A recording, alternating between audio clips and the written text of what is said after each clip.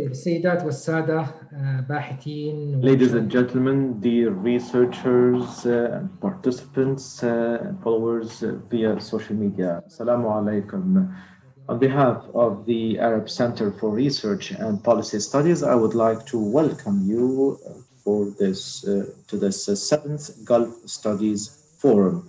This is an annual event that was launched by the Arab Center in December 2014 in order to present a platform to study the affairs of the Arab Gulf and its political, cultural, and social affairs, and it brings together researchers and academicians in this part of the world. And this forum continued throughout the years despite the difficult times witnessed in the Gulf, and it received a high level of participation and efficient presence. We had six versions, and this is the seventh forum, and it covered social and economic reforms in GCC countries. The second forum talked about education and its challenges. The third one, economic diversification in GCC countries in light of the dropping oil prices. In December 2017, we had the fourth forum, and it covered the blockade on Qatar according to two themes. The first one, social media, and if it had any impact. And the second theme tackled the regional and international positions and the future of the GCC that was hit by this crisis, the blockade of Qatar. The fifth forum covered the transition at the level of transformation at the level of the society, in addition to the GCC-US relations, and we issued or published a book and 2 months ago, and there will be another book regarding the transition and transformations at the level of the society. Last year, we talked about policy making in GCC and the security of them in a changing environment. During this forum, we will tackle the situations in the GCC countries and the main issues, sovereign wealth funds and investment policies of the GCC states that were key during the coronavirus and the drop of oil prices. The second theme will be the GCC's relations with Iran. We have 32 researchers from 23 universities and centers. We have 13 papers regarding sovereign funds and the relations with Iran. Because of the coronavirus pandemic, we organized this year's forum through Zoom, and it has its positive aspects and its negative aspects.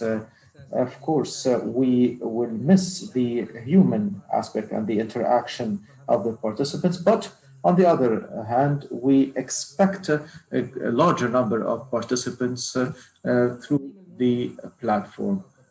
The forum was organized for 5 days, in evening sessions for us and morning sessions for the United States, because we have a large number of participants this year from the United States. And we were keen not to have more than 2 sessions every day in order to determine or to guarantee active participation and having 1 session only per theme. This is why we will have each day 1 session regarding the sovereign wealth fund and the GCC relations with Iran. Every researcher will have 15 minutes to present the paper, and we will allow for Q&A sessions. Ladies and gentlemen, throughout the 7 years, this forum was considered one of the key research centers.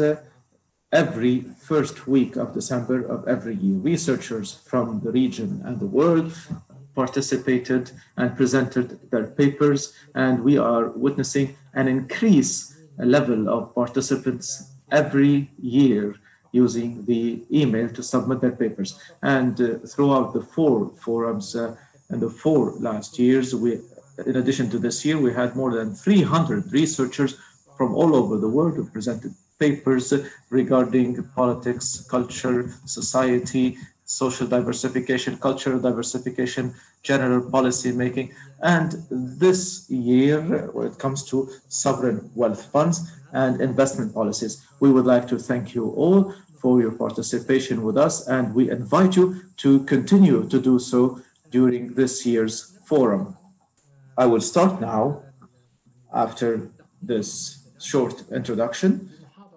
We will start with a lecture by the keynote speaker. I would like to welcome Dr. Giacomo Luciani, who is going to deliver a presentation entitled Dilemmas of Sovereign Wealth Fund Management. Professor Luciani is a renowned personality all over the world, and he has many contributions. Please allow me to introduce him in a few sentences. Dr. Giacomo Luciani teaches at the Paris School of International Affairs, Sciences, Sciences Po, and at the Graduate Institute of International and Development Studies in Geneva from 2010 to 2013. He was a global scholar at Princeton. His work focuses on the political economy of the MENA region. And together with Hazem Biblawi, he edited the book in 1987, which is frequently cited as one of the origins of the concept in his latest co-edited book, When Can Oil Economies Be Deemed Sustainable? He discusses the consequences and challenges of sustainability for the GCC economies. And before allowing Dr. Luciani to deliver his paper, I would like to remind you regarding key points. Interpretation into Arabic is available. Please choose Spanish in order to get the Arabic interpretation. So please choose the logo of Spanish, and of course English for English. And when it comes to the participation, the researchers from the Arab Center and also other participants could raise their hand should they intervene, should they want to intervene. And please, dear guests, have very straightforward and brief contributions. When it comes to our followers via social media, the questions will be delivered through the platform. Dr. Giacomo Luciani, you have the floor, sir, in order to give us the keynote lecture. Dr. Luciani, you have 30 minutes, and then we will have questions and answer those questions. Thank you. Thank you, Marwan. It's my great pleasure to be able to intervene at this Gulf Studies Forum. As you say, there are advantages and disadvantages to being online. And perhaps one advantage is that it facilitates participation. And it's also my pleasure to see several friends who are connected and listening to this webcast. The topic today is about sovereign wealth funds. And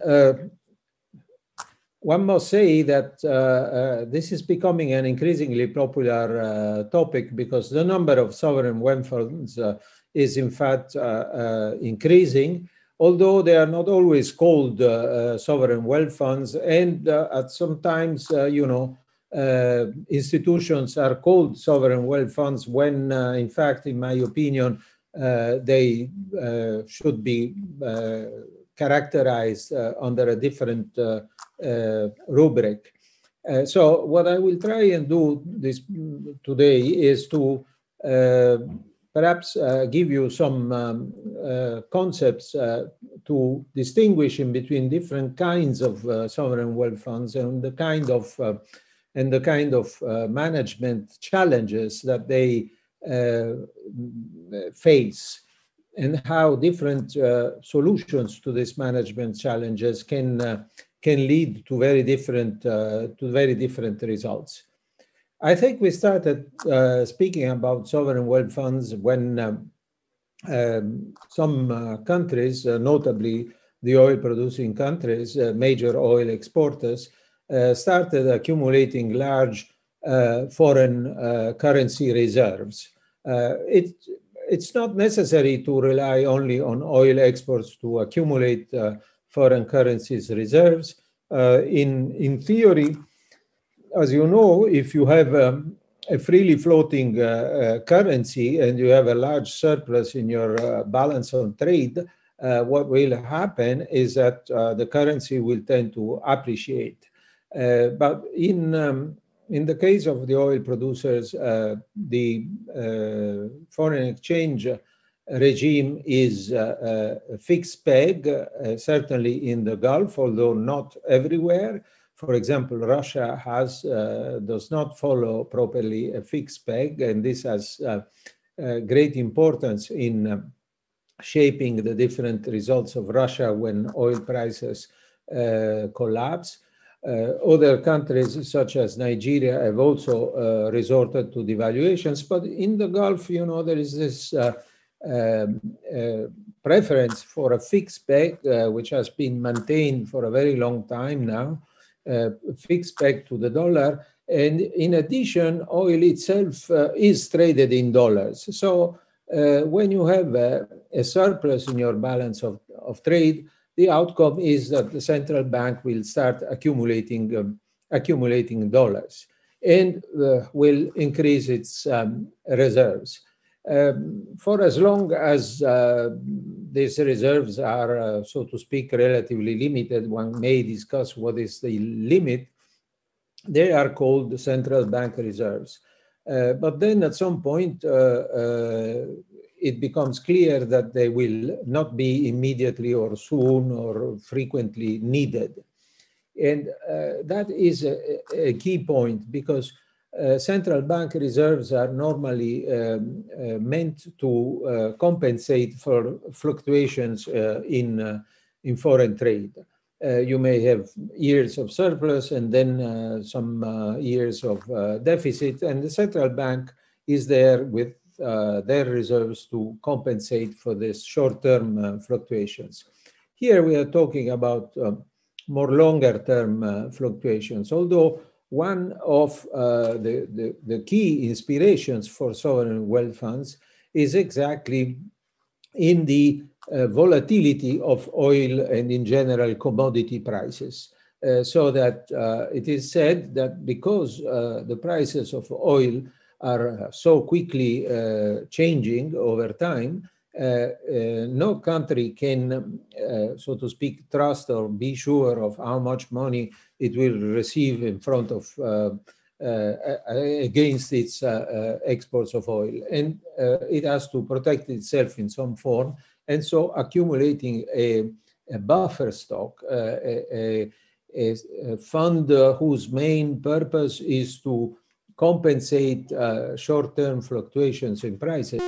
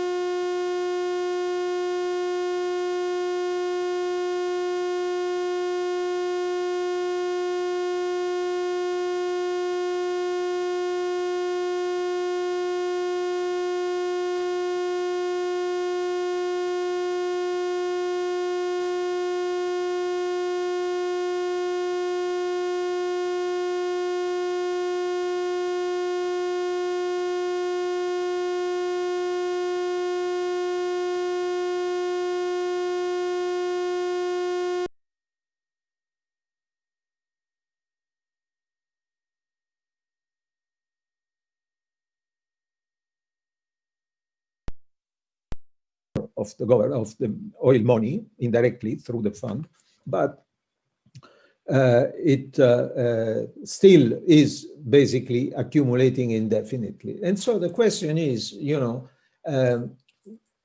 when are we going to stop accumulating this fund, okay? When is the time to use the money and invest it, use it for some other purpose? The Norwegian fund only invests internationally. And that is an important thing to underline, because sometimes people consider that sovereign wealth funds can also invest domestically in the same economy where they are established. In fact, I have doubts that whether that we may call a fund that invests domestically a sovereign wealth fund in the same way as a fund that invests internationally. Because when you invest domestically, basically what you are doing, you are providing equity capital to some enterprise. And that is, or even less, when you are investing in infrastructure. And that is an old story. There is state-owned enterprises in basically all countries. There has been a moment in time when it became very fashionable to call for privatization, and many state-owned enterprises have been privatized. But lately, I think we fairly clearly see a return to state intervention, either in times of crisis to salvage enterprises that otherwise would go bankrupt, or in order to pursue strategic goals, goals that are perceived as being very important for the security or the future development of the country in advanced technology or in other areas. This type of intervention can take many forms. It can take the form of state-owned enterprises. It can take the form of lending to private enterprises or acquiring participations for a certain period of time with the intention later of liquidating these participations. In these cases, I think we should be speaking of state-owned enterprises, or perhaps a development bank. For example, Brazil has a very famous and long-established development bank that acquires equity and extends loans to otherwise private companies, but it's not a sovereign wealth fund, okay? You don't call that a sovereign wealth fund.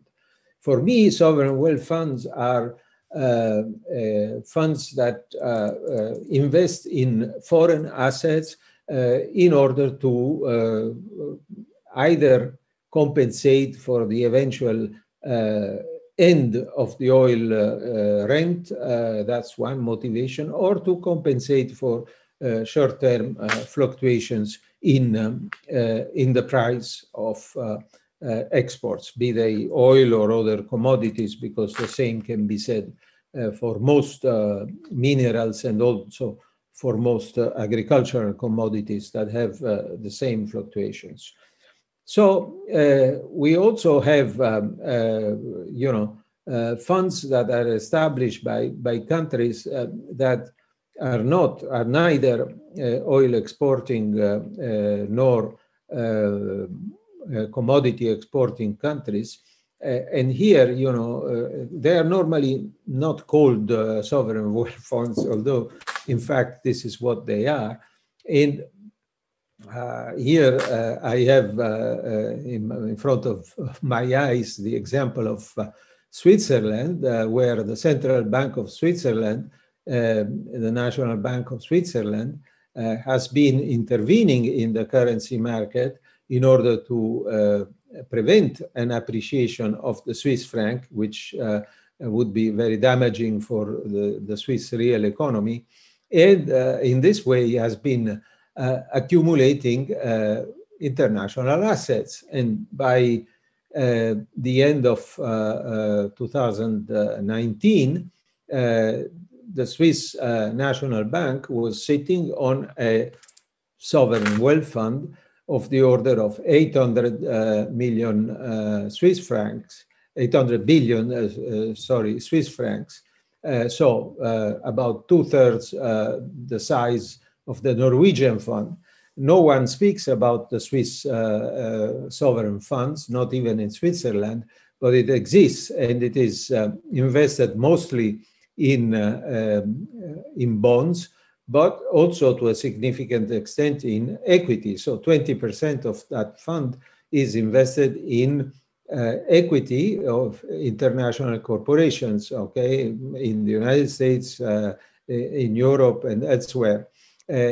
Now, there again, you know, this fund has been growing and growing and growing, and the perspective into the future is that it will only grow, because unless you may believe that at some point the Swiss economy will face some terrible crisis for reasons that are impossible to imagine, then you know, there is always going to be the necessity to make sure that the Swiss franc does not appreciate too much relative to the rest, especially relative to the euro. This is the problem. You know, Switzerland is a small country surrounded by the euro area, and if they allow the Swiss franc to appreciate relative to the euro, the domestic economy will be ruined, will cease to be competitive. So here again, like in Norway, we have a situation in which the fund accumulates forever and ever, and one wonders what the end game will be. In the case of Switzerland, it's a bit different, but not so much different from Norway. In Norway, the fund has a percentage that they can transfer to the government every year. In Switzerland, it's a fixed sum. They can only transfer up to 2 billion francs to the government every year. And last year alone, their profit, the profit of the fund, was 49 billion francs. So out of 49, they are transferring 2.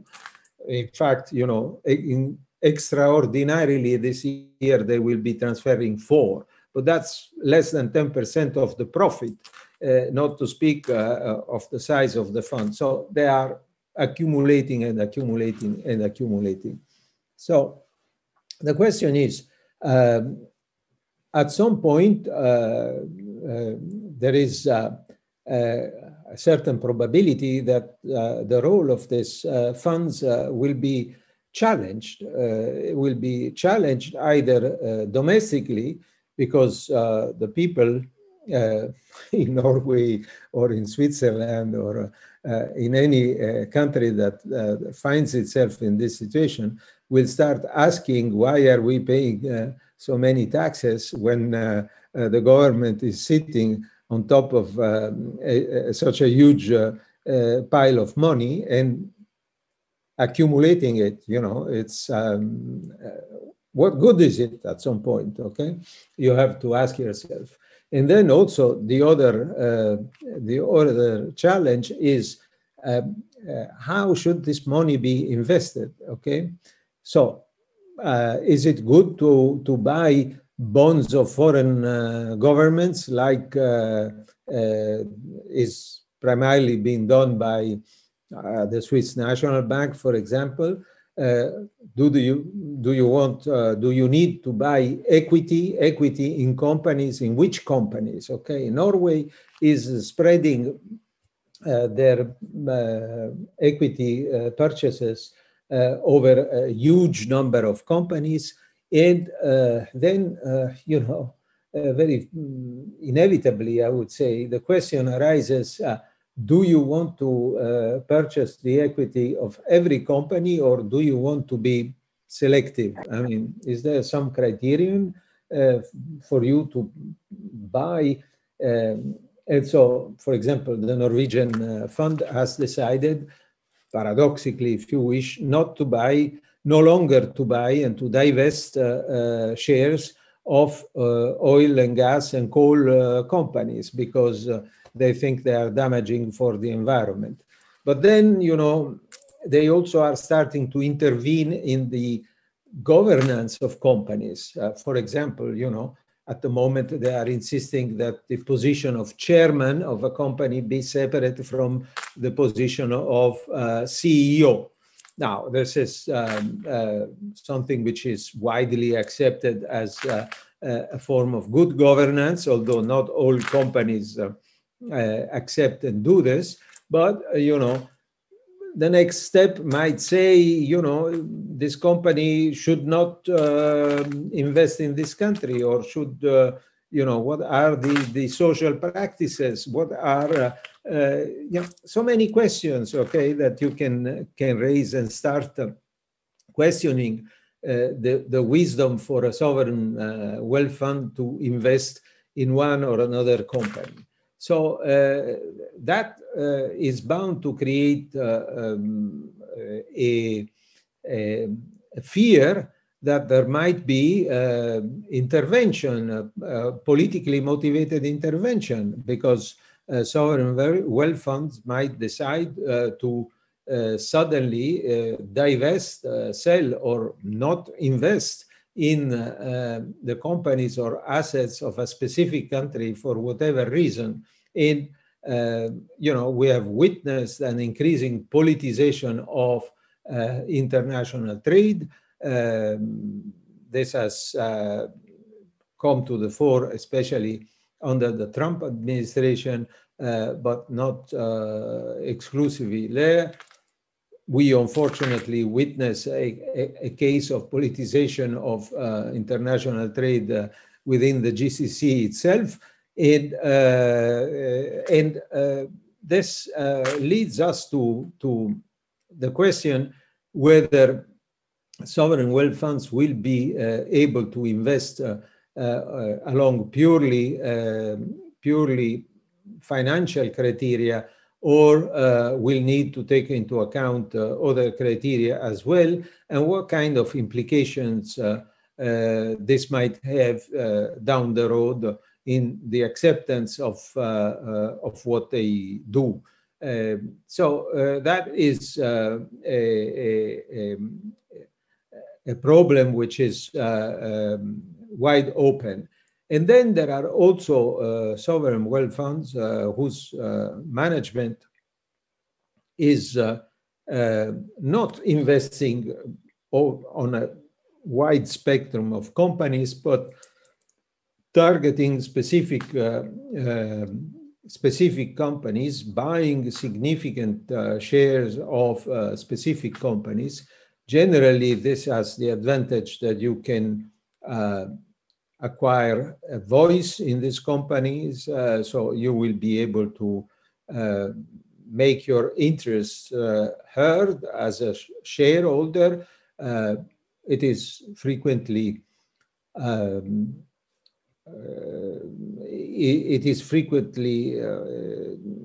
implied, I would say, that perhaps this possibility of voicing one's interest will be utilized in order to modify or influence the strategy of the company. For example, come and invest in my country, or let's transfer some of the know-how, some of the technology. Let's get some other benefit out of the fact that I am your shareholder to the tune of 10, 20, 30% in some cases. So an important shareholder. And so in this way, I can influence the strategy of the company, the behavior, the decision making of the company. Of course,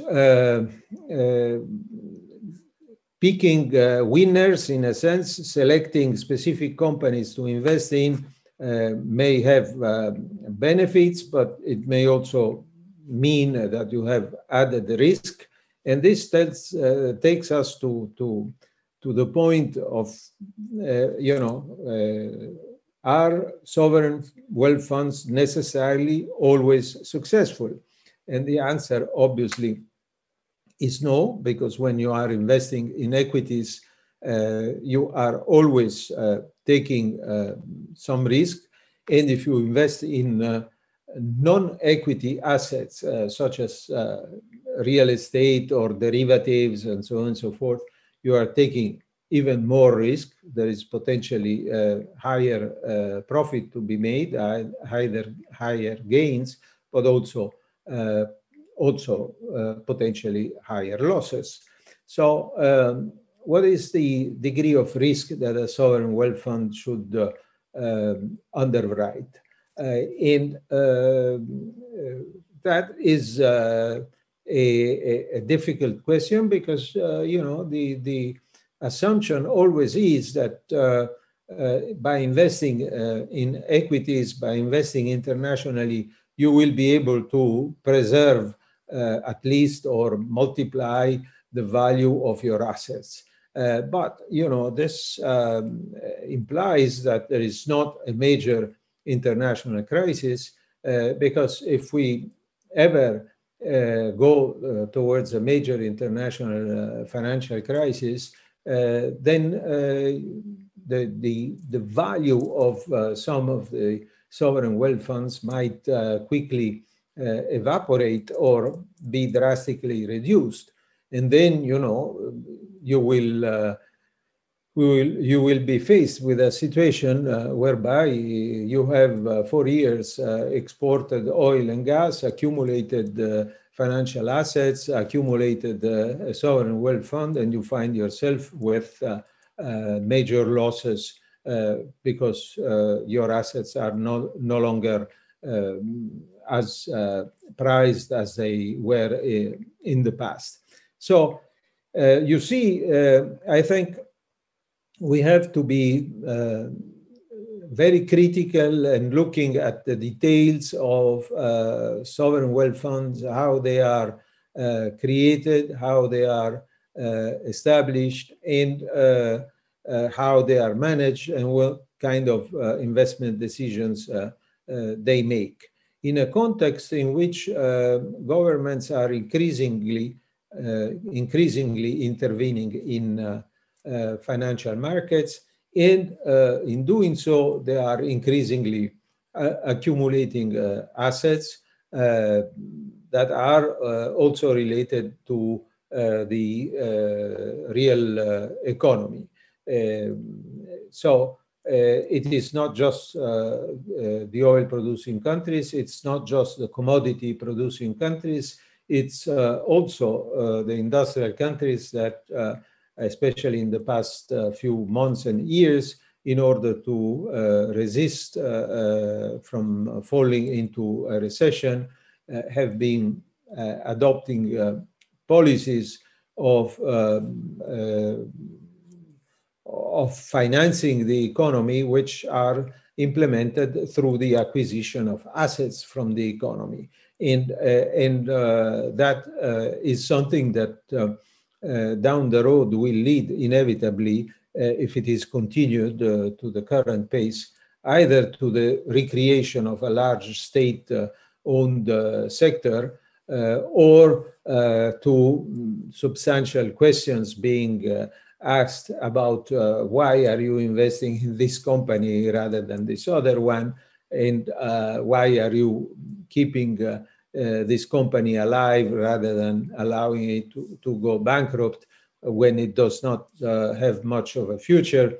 These are all questions that are being debated daily in our newspapers, and I think they are extremely relevant for the future.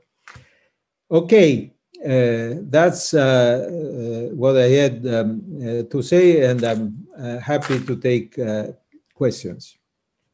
شكرا جزيلا دكتور لوشياني على هذه المحاضرة.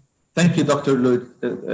Luciani, for this lecture in which she talked about the dilemma relating to the management of sovereign wealth funds. Of course, God willing, in the coming days, we will be hearing more about this topic from a number of participants. I will now allow questions, whether written questions or interventions. Please be as brief as possible, dear fellow researchers. Mr. Aqil Ali, you have something to say?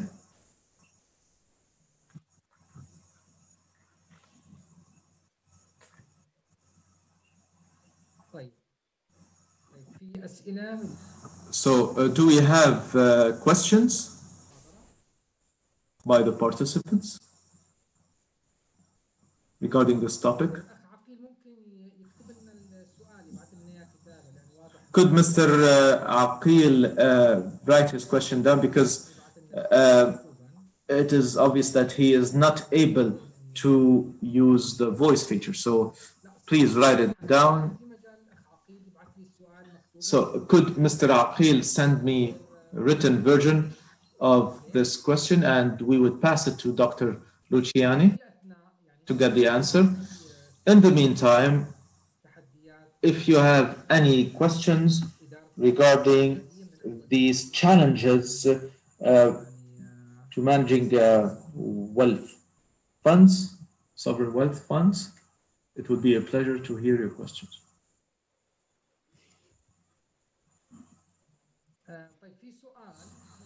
Okay, so there is a question, Dr. Luciani. Do you foresee that GCC sovereign wealth funds withdrawing more money to face the current twin crisis, so the coronavirus collapse of oil prices?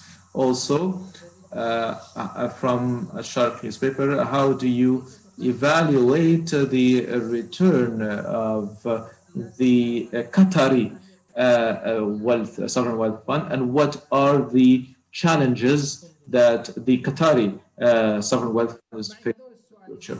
So let us start with these two questions. Could you please answer these two questions, and we will be waiting for more questions, please.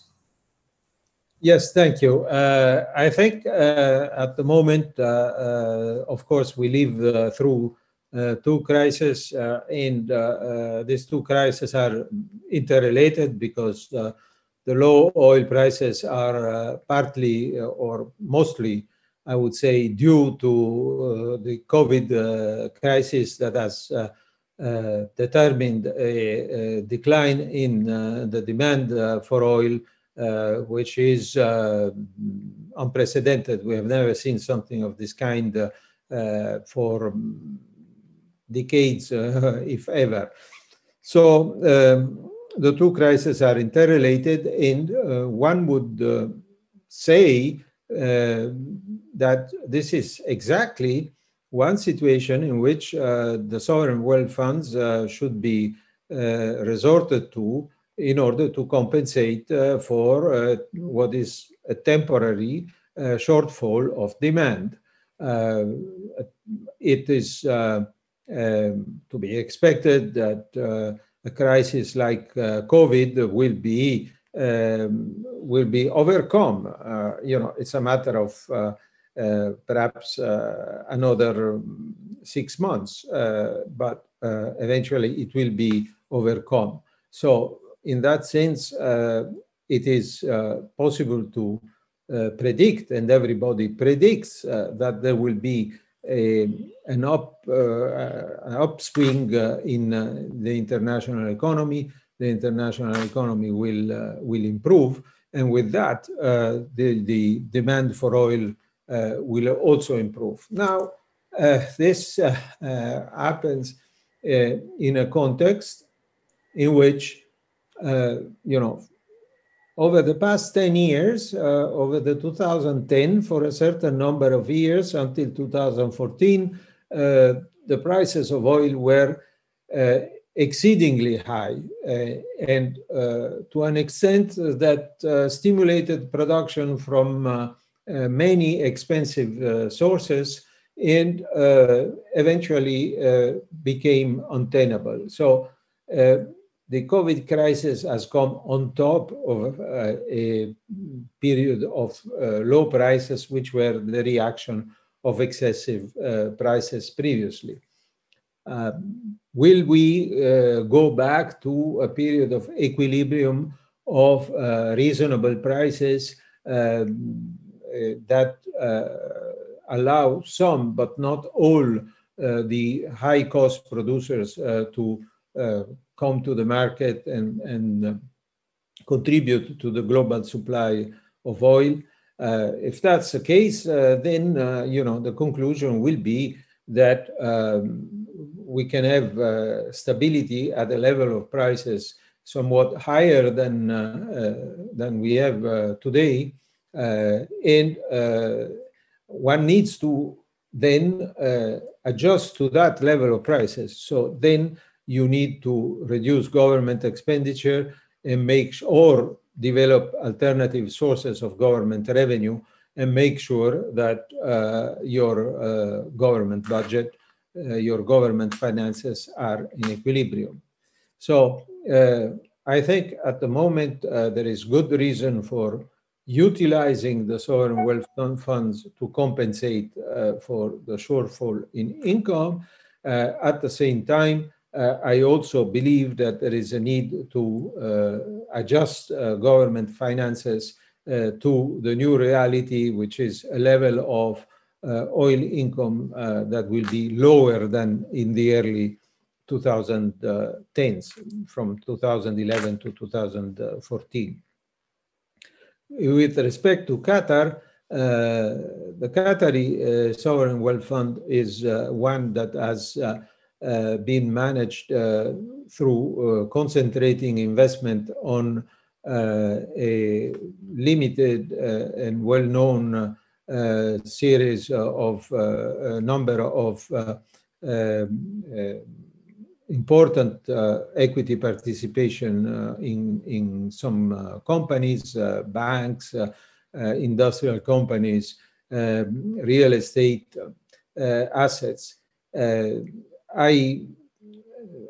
It's not for me to say whether this investment was wise or not wise. In many cases, it's very difficult to say because these are assets that are not liquid and so are not easily marked to market. As we say technically, we don't know what their value is at any moment in time. You only discover what their value is when you try and liquidate those assets, which is not what the Qatari Investment Fund is doing at present.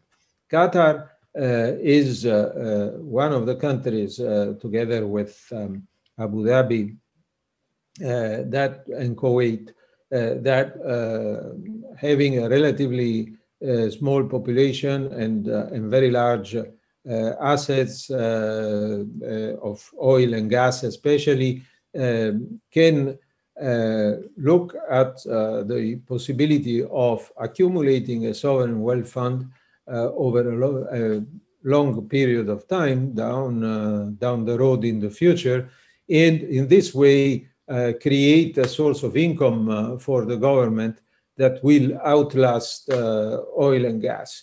This is a financial strategy of diversification of assets. You pass from being the owner of oil and gas in the ground to being the owner of a large number of international financial assets, and that is a potentially winning strategy, provided that there is no major financial or political crisis that undermines the value of your accumulated investment. And I think that is a reasonable assumption, But, you know, it's something that one cannot exclude. شكرا دكتور لوسياني. يعني فيما كنت تتحدث وردني عدد كبير حقيقة من الأسئلة عن هذا الموضوع. لا أعرف إذا كان بإمكاننا يعني الإجابة. I don't know if we can answer all these questions. I'll give the floor to Dr. Abdullah Aboud. I think he has a comment to make. Please unmute yourself so that we can hear you. My pleasure, Abdullah. Hi, Jaco. Good to see you again. مرحبا جاكو ويسعدنا. A small question, if I may, Giacomo, and that is, given, of course, the economic situation and perhaps the withdrawal of some of the sovereign wealth funds to meet some of the physical conditions in some of these oil-producing countries, do you see if there is a trend, if they are growing or if they are being reduced? Is there anything that is new? You know, given, of course, there is some domestic needs for some of these funds. And related to this is, to what extent do you think these sovereign wealth funds do actually help with the whole dream or idea of diversification and all those visions that have been created in all these, especially the Gulf countries, to diversify away from oil and to have a more sustainable economy? Do you see that these sovereign wealth funds can be of some help, perhaps bringing technology back to the country, as well as investing within the country? شكرا دكتور عبد الله. عندي حقيقة سؤال ثالث أيضا من الأستاذ فؤاد. I have a third question, a question from Palestine, a two-tier question. He is asking, what are the policies followed in sovereign wealth funds to guarantee that the investment in foreign workers in view of the corona crisis and the financial crisis? And secondly, have Gulf countries learned from previous experiences, like Kuwait lost a lot of money investing in Sam Tarfay Company and others? And to what extent are these sovereign funds are subject to supervision and scrutiny by parliaments? I don't know if this question applies to Gulf countries or not. We'll give Professor the chance to respond to these questions now. Dr. Luciani. Thank you. So first, what Abdullah asked, you know, at the moment I see that the governments in the Gulf are resorting to several different options that they have in order to finance their deficit. They have a deficit, and because their expenditure are exceeding the revenue, but they have several opportunities, several possibilities to cover this deficit, one of which is borrowing. In borrowing, of course, international borrowing, that is emission of bonds, is popular at the moment because, for a variety of reasons linked to COVID, but not exclusively, interest rates are extremely low. So if you have a possibility of, you know, keeping your investment in equities, we know that the stock exchange in the United States has been doing extremely well since the beginning of the year, okay? So if you had money invested in the stock exchange in the United States, you may wish to keep it there. And if you need money, you borrow some money from a bank. Banks are happy to lend you money because at the moment the interest rates are extremely low. So there are plenty of investors that are looking for some positive return on their investment, and they cannot find it in the assets in Europe or in bonds in Europe or in the United States or in other major industrial economies.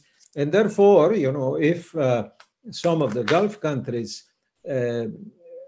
come to the market, they find that they can borrow large sums at convenient prices, which is what has happened. Now, this is not surprising because, I mean, if I have to choose in between buying the bonds of an oil and gas producing country, okay, you know, the price of oil is low today, but it will, we will continue using oil down the road. So there is a certain confidence in the future of the Gulf economies, more so than in the future of so many other economies. I don't want to name names now, but obviously, if you look around in the world,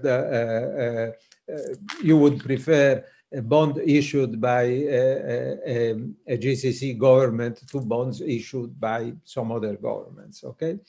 So that is what they're doing. Now, can sovereign funds help in diversification? There, to be honest with you, I am skeptical in the sense I see sovereign wealth funds as a form of financial diversification, not industrial diversification.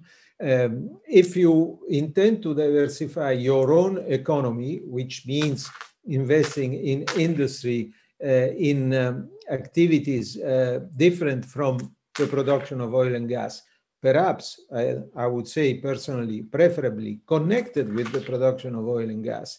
So integration downstream or upstream from oil and gas into other activities. That is diversification, but it is domestic investment. It's not international investment. International investment may help you if you manage by investing internationally to change the decision-making of the company you are investing in and attracting it to your country. I submit to you that in practice, this is only possible if you actually acquire the foreign company completely, or you become the majority owner of the foreign company, because then, yes, you can appoint the CEO, you can appoint the board, and they will decide. You know, historically, this is what Saudi Arabia has done with Aramco. Okay, they bought the shares of Aramco and they transferred the company from California to Saudi Arabia. Okay, so Saudi Aramco is not a nationalized company. It's a company that was bought by the Saudi government and taken to Saudi Arabia. So that is possible. That is possible. You can choose a foreign company, buy it, and transfer it to your own country. But I think this is rare. We have not seen many instances of that. On the control of sovereign wealth fund and the losses, yes, there are, losses are possible. Losses are possible. At the moment, some people say that the evaluation of stocks on the stock exchange is exaggerated, that we are in the middle of a bubble. And this may be justified with the fact that there is a lot of liquidity that has been injected into the system by both the Federal Reserve Bank in the United States and the European Central Bank in Europe and everybody elsewhere. So we are floating in liquidity, and this is tending to push up the value of shares. So what if when we get out of the crisis, the central banks start reabsorbing some of that liquidity?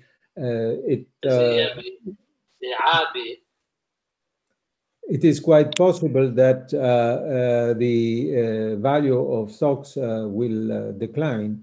So losses are possible, and Parliament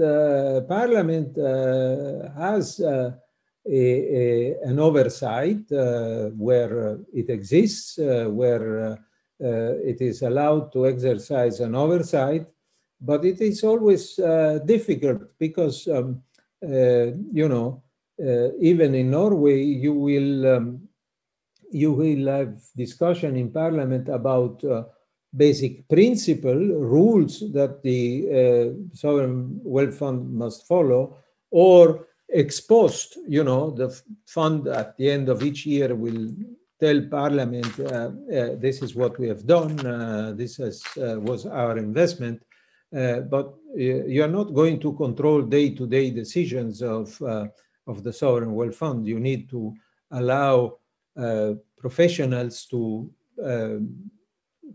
make responsible decisions on their own responsibility. If they make mistakes, they will be fired.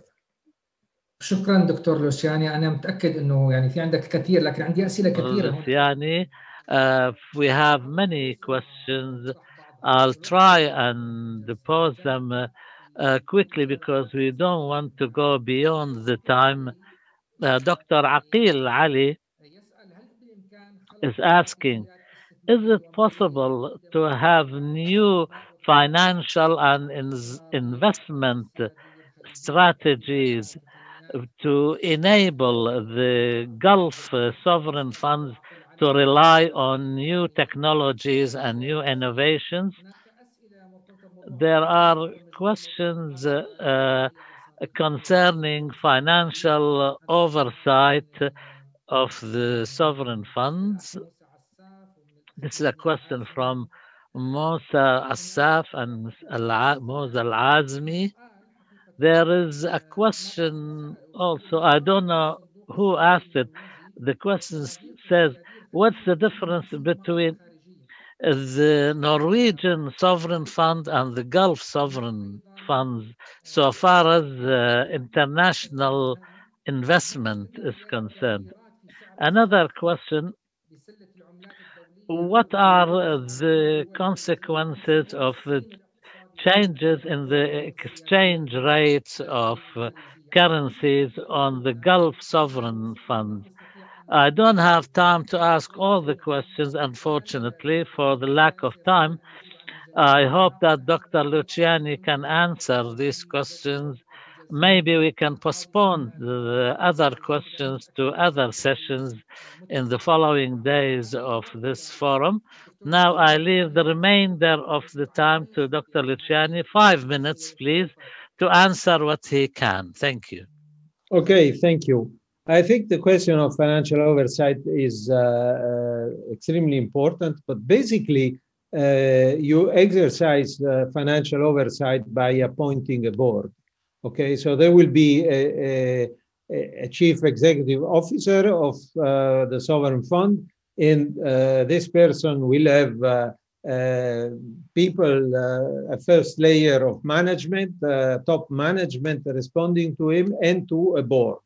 And so you exercise your oversight by appointing the board. And the short answer to the question of oversight is that you should appoint a good chief executive officer, good top management, and a good board. And that is, I realize, a stupid answer, but it's a reality of things. In the end, you know, you have people, and these people have to be responsible. There is only so much that you can achieve by having layers and layers of control. Certainly, you cannot have control every day, and so on and so forth. One key thing is, you know, transparency. You know, being able to find out what the sovereign wealth fund is doing. And here is a major difference between the Norwegian and the Gulf sovereign funds. The Norwegian sovereign funds is very transparent. They publish a lot of information on their assets, on what they invest in. The Gulf sovereign funds are not as transparent. And therefore, what I said before, that is the impression that they tend to concentrate their investment on a limited number of companies or invest in real estate. That impression may be misleading and may be due to the fact that when they make a large investment decision, we know of that. While when they make lots of other decisions and buy assets in a more dispersed way, we don't know because they don't publish these details. So that is a major difference.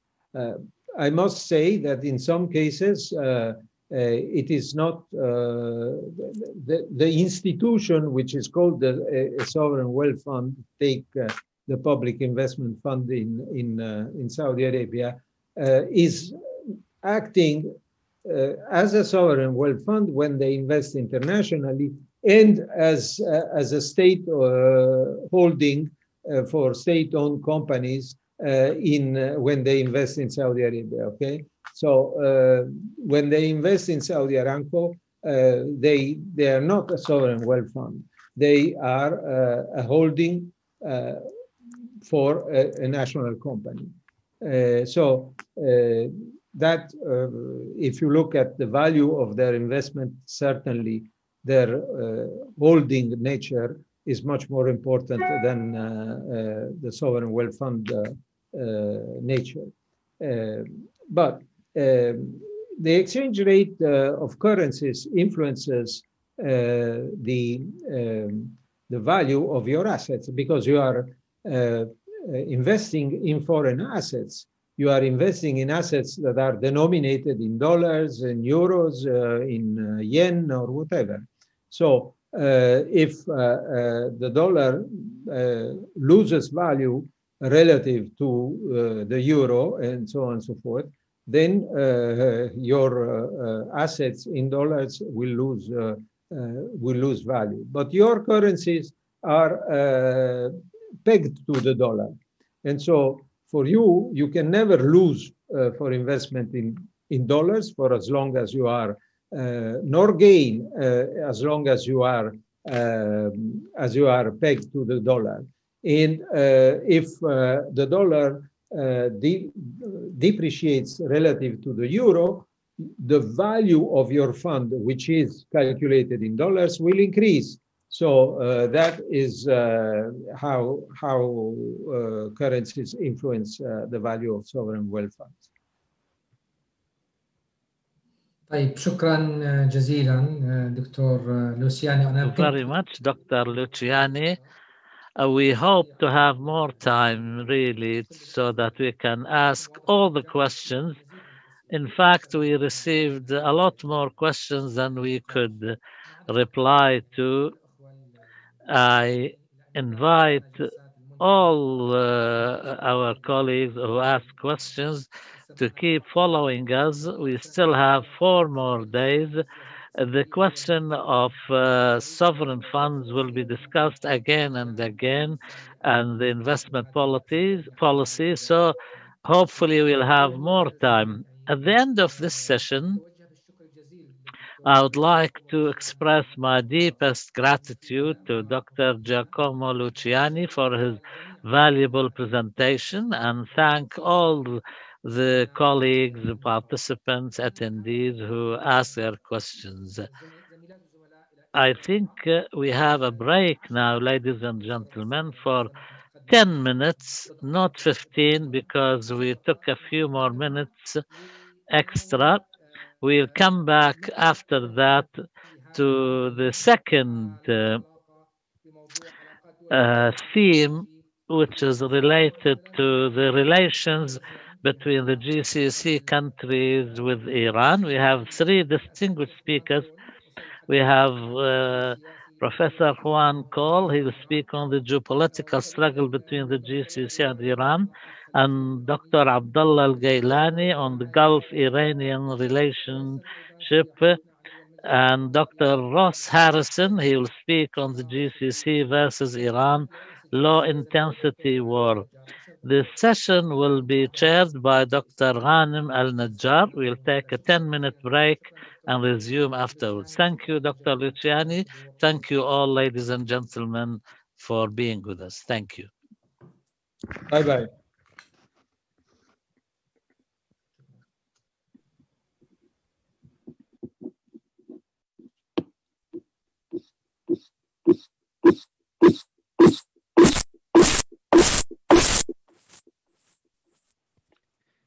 يعطيك العافية دكتور مروان، شكرا جزيلا. Ladies and gentlemen, I've been given the cue to start. And first of all, this is the Gulf and the seventh session of our forum, the forum on the Gulf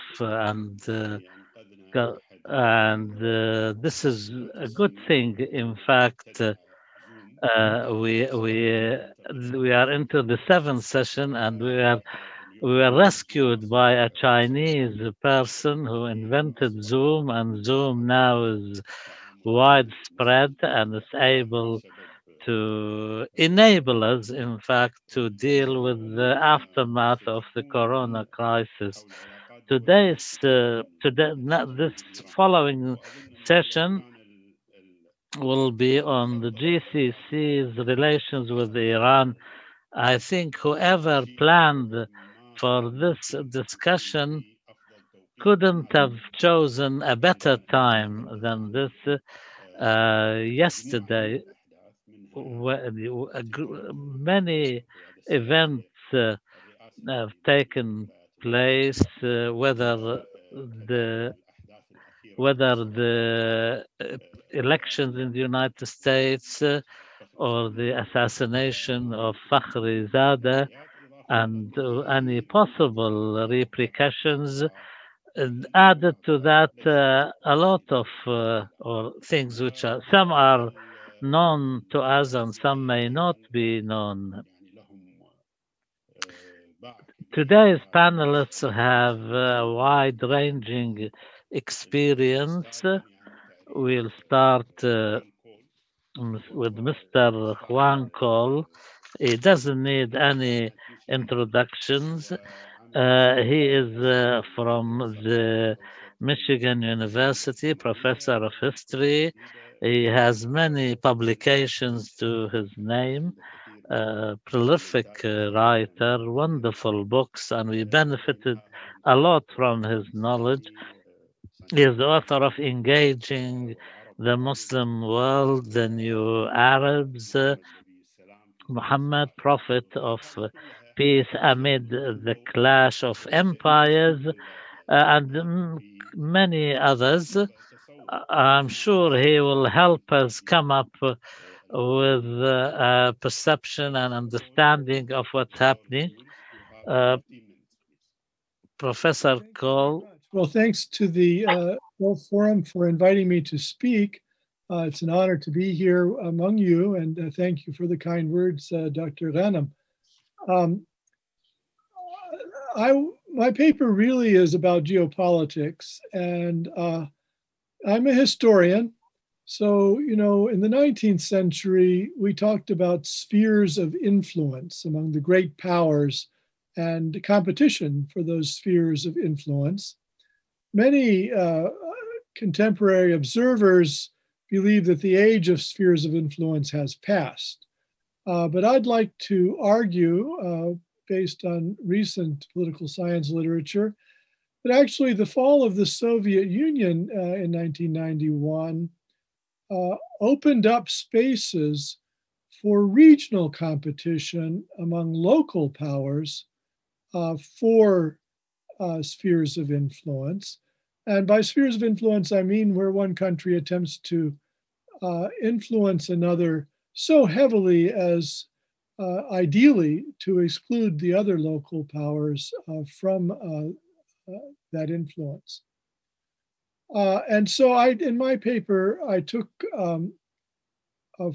4 case studies of GCC competition with Iran for regional spheres of influence. And they are Lebanon, Syria, Pakistan, and Yemen. And then I attempted to trace the outcome of this struggle for influence in each of the 4 over time. And my main thesis is that in the 20th century, the GCC really had Lebanon as a sphere of influence, Pakistan, Yemen, and to a large extent, and at least in the 70s and 80s, even Syria.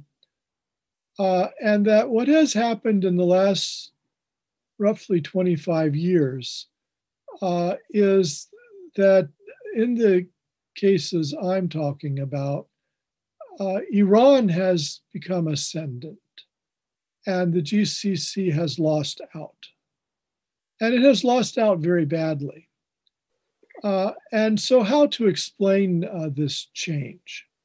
Well, of course, the George W. Bush invasion of Iraq and the overthrow of the Ba'ath regime there opened Iraq to Iranian influence and in a big way, so that Shiite religious parties, not just parties that were supported by Shiite Muslims, but parties, one of the leading parties, the Islamic Supreme Council, was actually formed at the suggestion of Ayatollah Khomeini in the early 80s, and it has a paramilitary which was trained and equipped by the Iranian Revolutionary Guards.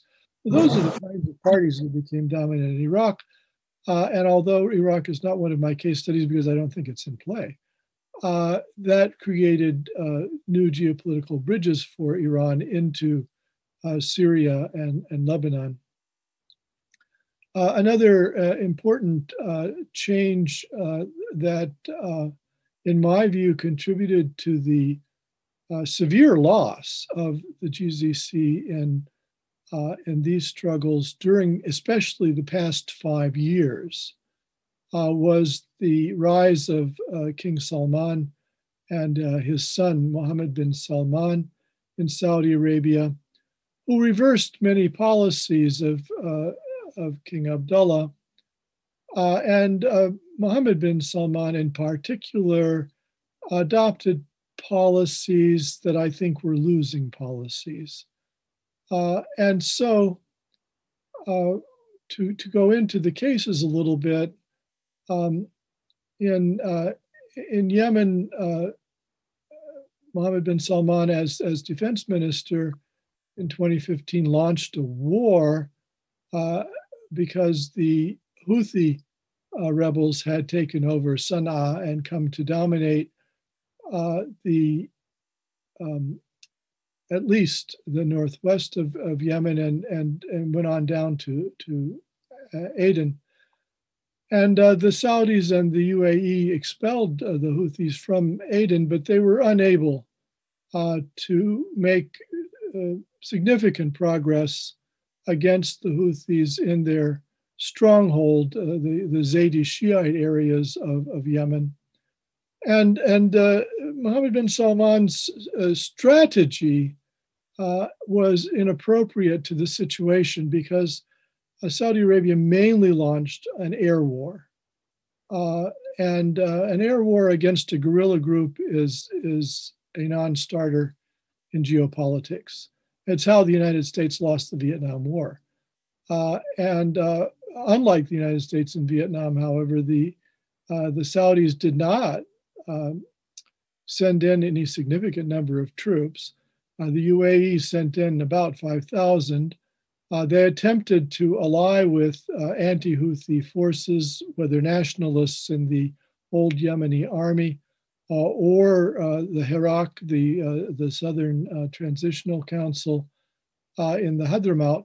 But those forces simply weren't sufficient, even with Saudi and UAE air power, to make headway against the Houthis. So there's been a standoff at Taiz, there's been a standoff at Hodeidah, and one doesn't know the future. The Houthis are under a lot of pressure, and Yemen has become a basket case. It's among the poorest countries in the world. It's on the verge of famine. Most people are not starving to death, but they're one meal away from it. They're what the UN calls food insecure. There have been outbreaks of cholera. We have no idea what COVID is doing to them. So millions of people have been affected by this war in dire ways, which has also turned the international community against the war and reduced support for the Saudi and UAE initiative. And the US Congress, both houses, and including Republicans, joined to withdraw the United States from support for the war. That was vetoed by President Trump. It won't be vetoed by President Biden. So the disaster in Yemen is yet to unfold fully, and I think it's a big loss for the GCC. Of course, the Saudi line is that the Houthis are cat's paws of Iran. This is an oversimplification of a more complex situation where Zaydis are not very much like Twelver Shiites. They don't have ayatollahs. They don't have the idea of the guardianship of the jurisprudent or wilayat al-faqih. They don't have ayatollahs at all, so there's no question of them ruling. And many Zaydis are dismissive of many Twelver Shiite practices, and many Zaydis are actually closer to Sunnism in some ways. And so, depicting Zaydi Shiites as naturally pro-Iran is silly. Iran has supplied some rockets and war material to the Houthis, smuggling it in through Hodeidah probably. And they have sent some money, some tens of millions of dollars, possibly some hundreds of millions of dollars, but nothing really significant in geopolitical terms. Imagine the billions that the Saudis and the UAE have spent on this war. So I don't think Iran has command and control of the Houthis, and I don't think it's right to see what's going on in Yemen as mainly an Iranian encroachment on a Saudi sphere of influence. But there has been Iranian encroachment on a formerly Saudi sphere of influence to some extent. Other problems are that the UAE backing the Hirak, or the Southern Transitional Council, and the Saudis backing the nationalists around President Abdurrahman Mansour Hadi actually have come into conflict with one another. And rather than fighting the Houthis, there has been an outbreak of fighting in Aden and elsewhere, where the Southern Transitional Council consider al-Islah, a Muslim Brotherhood offshoot, which is allied with Mansour Hadi and his nationalists, as what they call al-Qaeda. They consider Salafis al-Qaeda. Some of them are old leftists from earlier in Yemeni history when the South was dominated by the left. So they have actually fought with one another. That obviously has been a big blow to any war effort against the Houthis. 10 minutes past, Professor. Sure. And finally, the blockade of Qatar from 2017, which again was the brainchild of Mohammed bin Zayed in the UAE and Mohammed bin Salman in Saudi Arabia, has meant that the GCC itself is divided. Qatar withdrew the few troops it had kind of guarding the Saudi border with Yemen from the Houthis, and Al Jazeera has turned somewhat critical of this war. And so the divisions that bin Zayed and bin Salman have fomented inside the GCC have also detracted from that war effort. Just briefly with regard to Pakistan, obviously Riyadh is very close to Islamabad. However, Pakistan refuses to become anybody's puppet. It maintains its independence, and its trade with Iran has quadrupled in the past couple years. It has had high-level delegations, generals, and President Rouhani has visited Islamabad. Imran Khan has gone to Tehran. Pakistan has also, despite the billions it gets from Saudi Arabia and the UAE, declined to join in the blockade of Qatar. It helped Qatar with food imports. It negotiated 150,000 Pakistani guest workers in Qatar. And then Iran increasingly is in a Chinese sphere of influence. There's talk of a big multi-year oil deal between Iran and China. Pakistan already has a $50 billion Chinese-Pakistan economic corridor. And so Pakistan may be pivoting a bit towards Iran and China in that regard. And so there's been no reliable blockade of Iran from the Pakistani side. Pakistan is probably about 20% Shiite. The Shiites are powerful in the Pakistani parliament. And when Saudi Arabia asked Pakistan to join the Yemen war, which could have been decisive since Pakistan has an excellent army, the parliament declined, and the Shiites in the parliament were offended that they were even asked.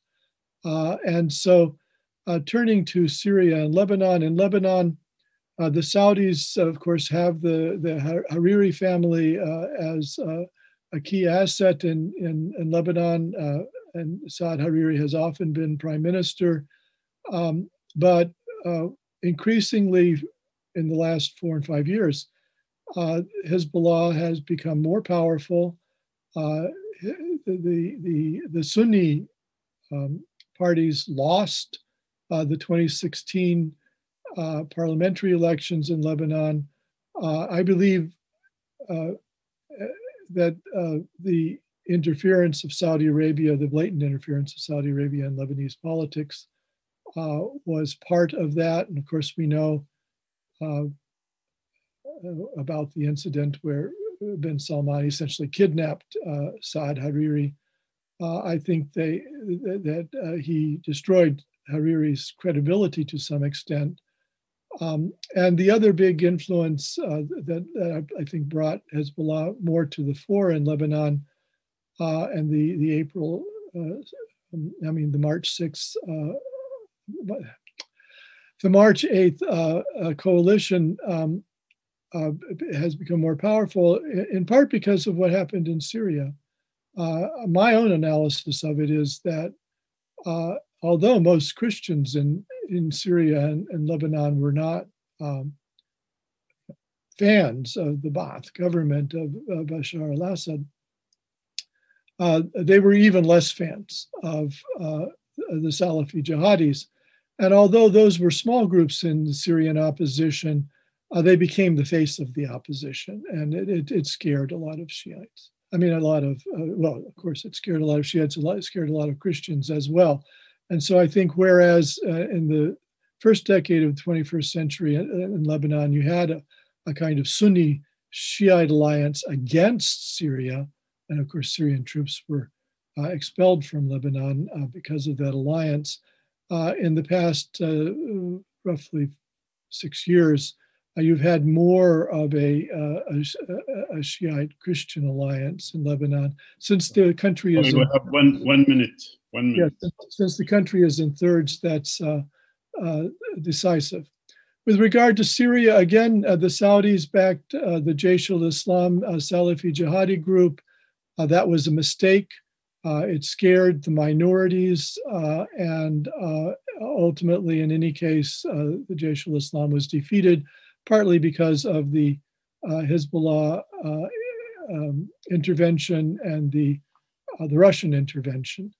And I think, I met with Syrian oppositionists in 2012, and they were Democrats, and they were hoping to make a coalition that even included Alawis against al-Assad. But as the civil war ground on, extremists of various sorts came to the fore. The Democrats often were exiled to Turkey or Europe. And Syria is just not a monochrome country. It has a lot of minorities. About, I would estimate, a good half of the Sunni Arabs are secular-minded people. And so the GCC had tended to back the Muslim Brotherhood, and the Saudis backed the Jaish al-Islam. These groups simply were not acceptable to most of the Syrian population, in my view. And so the GCC lost out to Iran in Syria very badly as well. And so that's my analysis of it, that in each of these four cases, Iran got the whip hand over the past 5 years, and the GCC, because of its own divisions, because it backed the wrong horses, because of poor strategy, because of poor diplomacy and alienating people, have lost both on the soft power and the hard power criteria. Okay. شكرا Juan for يعني المداخلة المهمة. الآن ننتقل. Thank you, Juan. Now we move to Dr.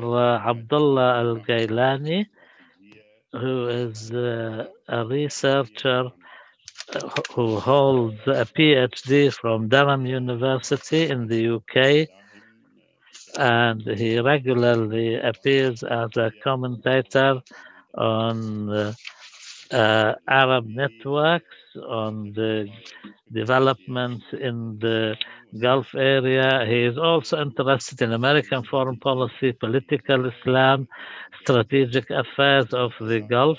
He has many published works, the last of which was about the Gulf security. Dr. Abdullah, the floor is yours. Thank you, Dr. Ghanim, and thank you very much, all ladies and gentlemen, and welcome to this forum. It's difficult to summarize a long paper into 15 minutes, but I'll do my best to shed light on the main themes of the paper. The paper basically pertains to the Gulf-Iranian relationship, the threat of confrontations, and the need for reconciliation. The GCC-Iranian relations, in my estimation, is highly complex, and I don't think there are many other disputes in the world which have similar features to this Iranian GCC struggle, because this particular one has its own features which are not found in other regional conflicts. For example, this Iranian GCC country is a very complex one. Sorry to interrupt you. I just wanted to say that there is a translation provided And if you want to listen to translation into English, you click on the English button. For Arabic, it says Spanish. So the Spanish button is for the Arabic translation. Sorry to interrupt, Dr. Abdullah. You So compensate me should for the compensate 5 minutes you have for taken. the 5 minutes. So, as I said, So this relationship between Iran and this the Gulf complex relationship, is as we very said, complicated. It is multi-dimensional. It has intertwining components with ideological, cultural, and racial aspects, and facing, for example, Arabs and Persians, Shias, Sunnis.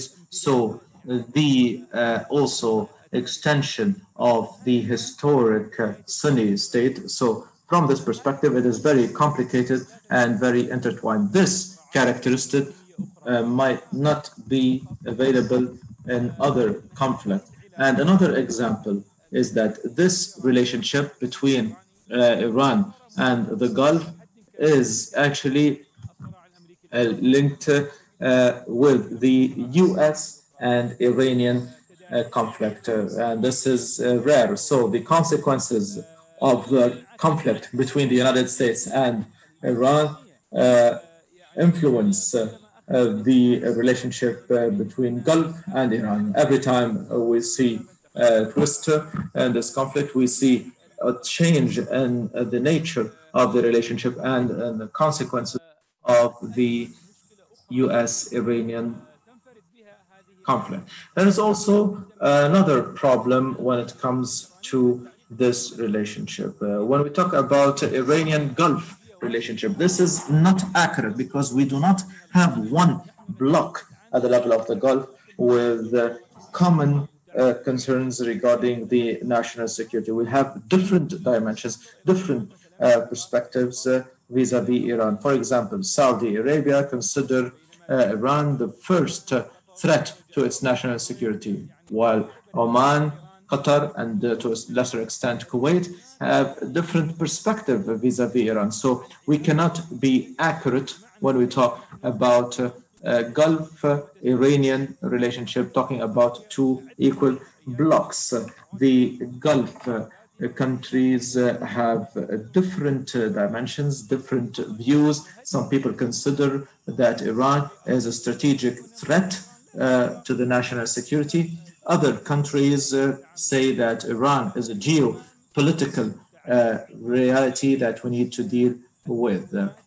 So we have a multi-dimensional conflict with different aspects, and it makes it very complicated. So what is the result of this tension that started more than 40 years ago? The final result is that there is, we can talk about both parties being tired. So the Gulf and Iran, and they have both paid a lot or a big price for this tension. This is the clear result.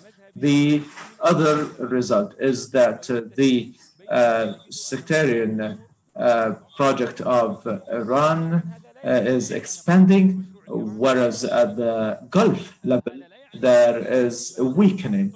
When we say that it is expanding, when we talk about Iran, it doesn't mean that Iran is controlling the situation and have a bigger strategic power. For example, Yemen, is it an added value to Iran? What about Iraq? Is it an added value to Iran with all the political turmoil?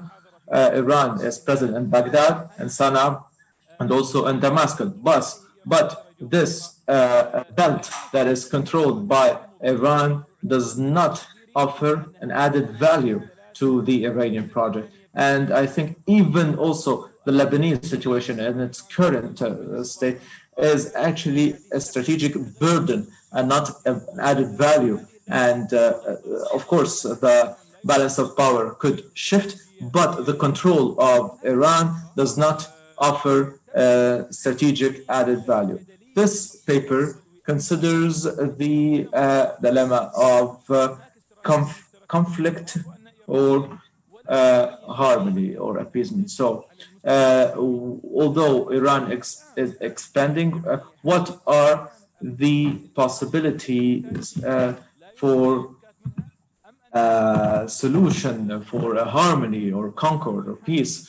So, is conflict the final result, or there are actually other possibilities moving from tension to other situations? So the paper tackles the relationship from this angle using three approaches. The first one, what are the roots of the crisis? We do not want to talk about the surface, what we see when it comes to the skirmishes and conflicts every now and then. We need to dive in the deep roots of this crisis. The second point is the repercussions on the common regional security. What are the costs? What are the losses? What are the hazards throughout these 4 decades? And the opportunities for a harmony. Of course,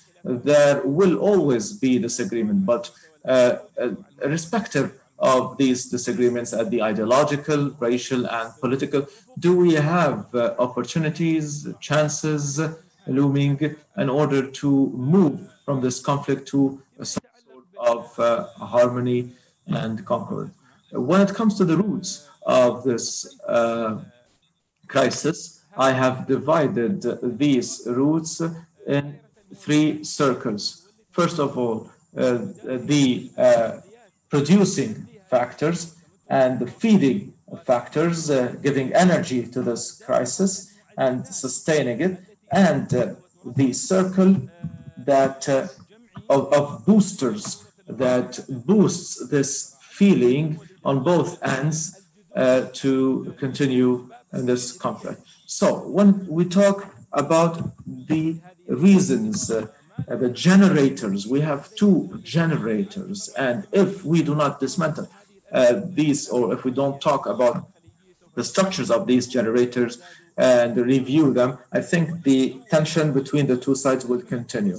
The first generator is the sectarian project of Iran. What happened in Iran was not a coup, a political coup, exchanging one regime with another. The political regime that replaced the Shah regime had a political, ideological project with political leverage. So it is actually an ideological project that used the state power in order to spread this project at the regional level, and also exporting the revolution, as they said. So unless there is a shift, and unless Iran actually carries out changes at the level of the identity of the project or its relation with the region, this will remain the main generator of conflict. We know that the relations between the Gulf and Iran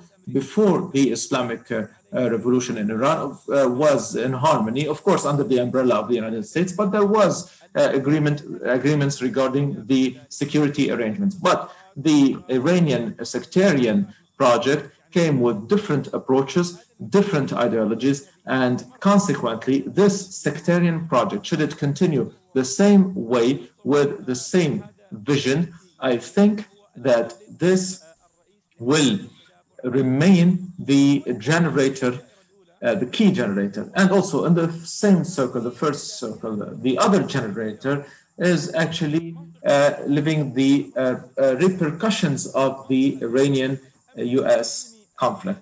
Unfortunately, the Arab Gulf regional security is actually intertwined with the repercussions of the conflict between Iran and the US. During the Obama administration, we saw that things cooled down between the Gulf and Iran. If the Trump administration withdraws from the JCPOA, the circle of tension and conflict expands. So the regional security is actually linked with the US-Iranian conflict, and the Gulf needs to review this, because the regional security situation when it comes to the relation with Iran needs to be separated from the relationship between the US and Iran, but it seems that somehow difficult.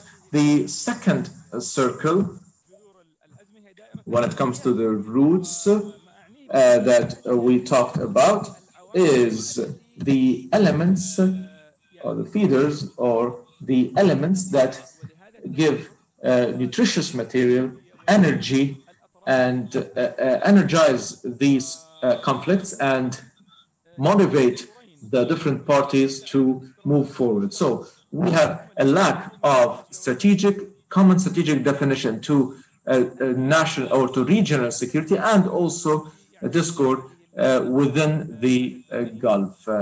As I said at the beginning, the Gulf countries do not have a common definition of national security. Some people perceive Iran as a threat.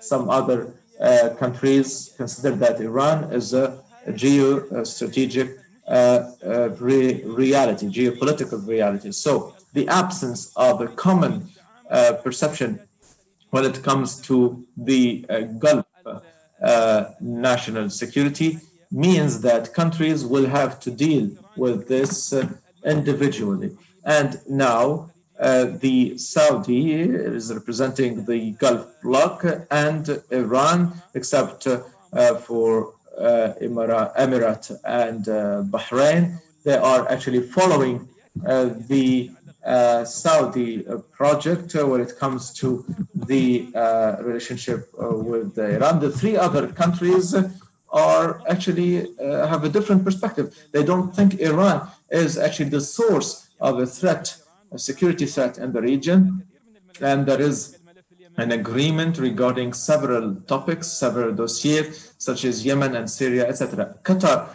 after its crisis, it was closer to Iran. It became closer to it. So on a theoretical level, political level, it used to side with Saudi, but now it sides, or it's closer to Iran.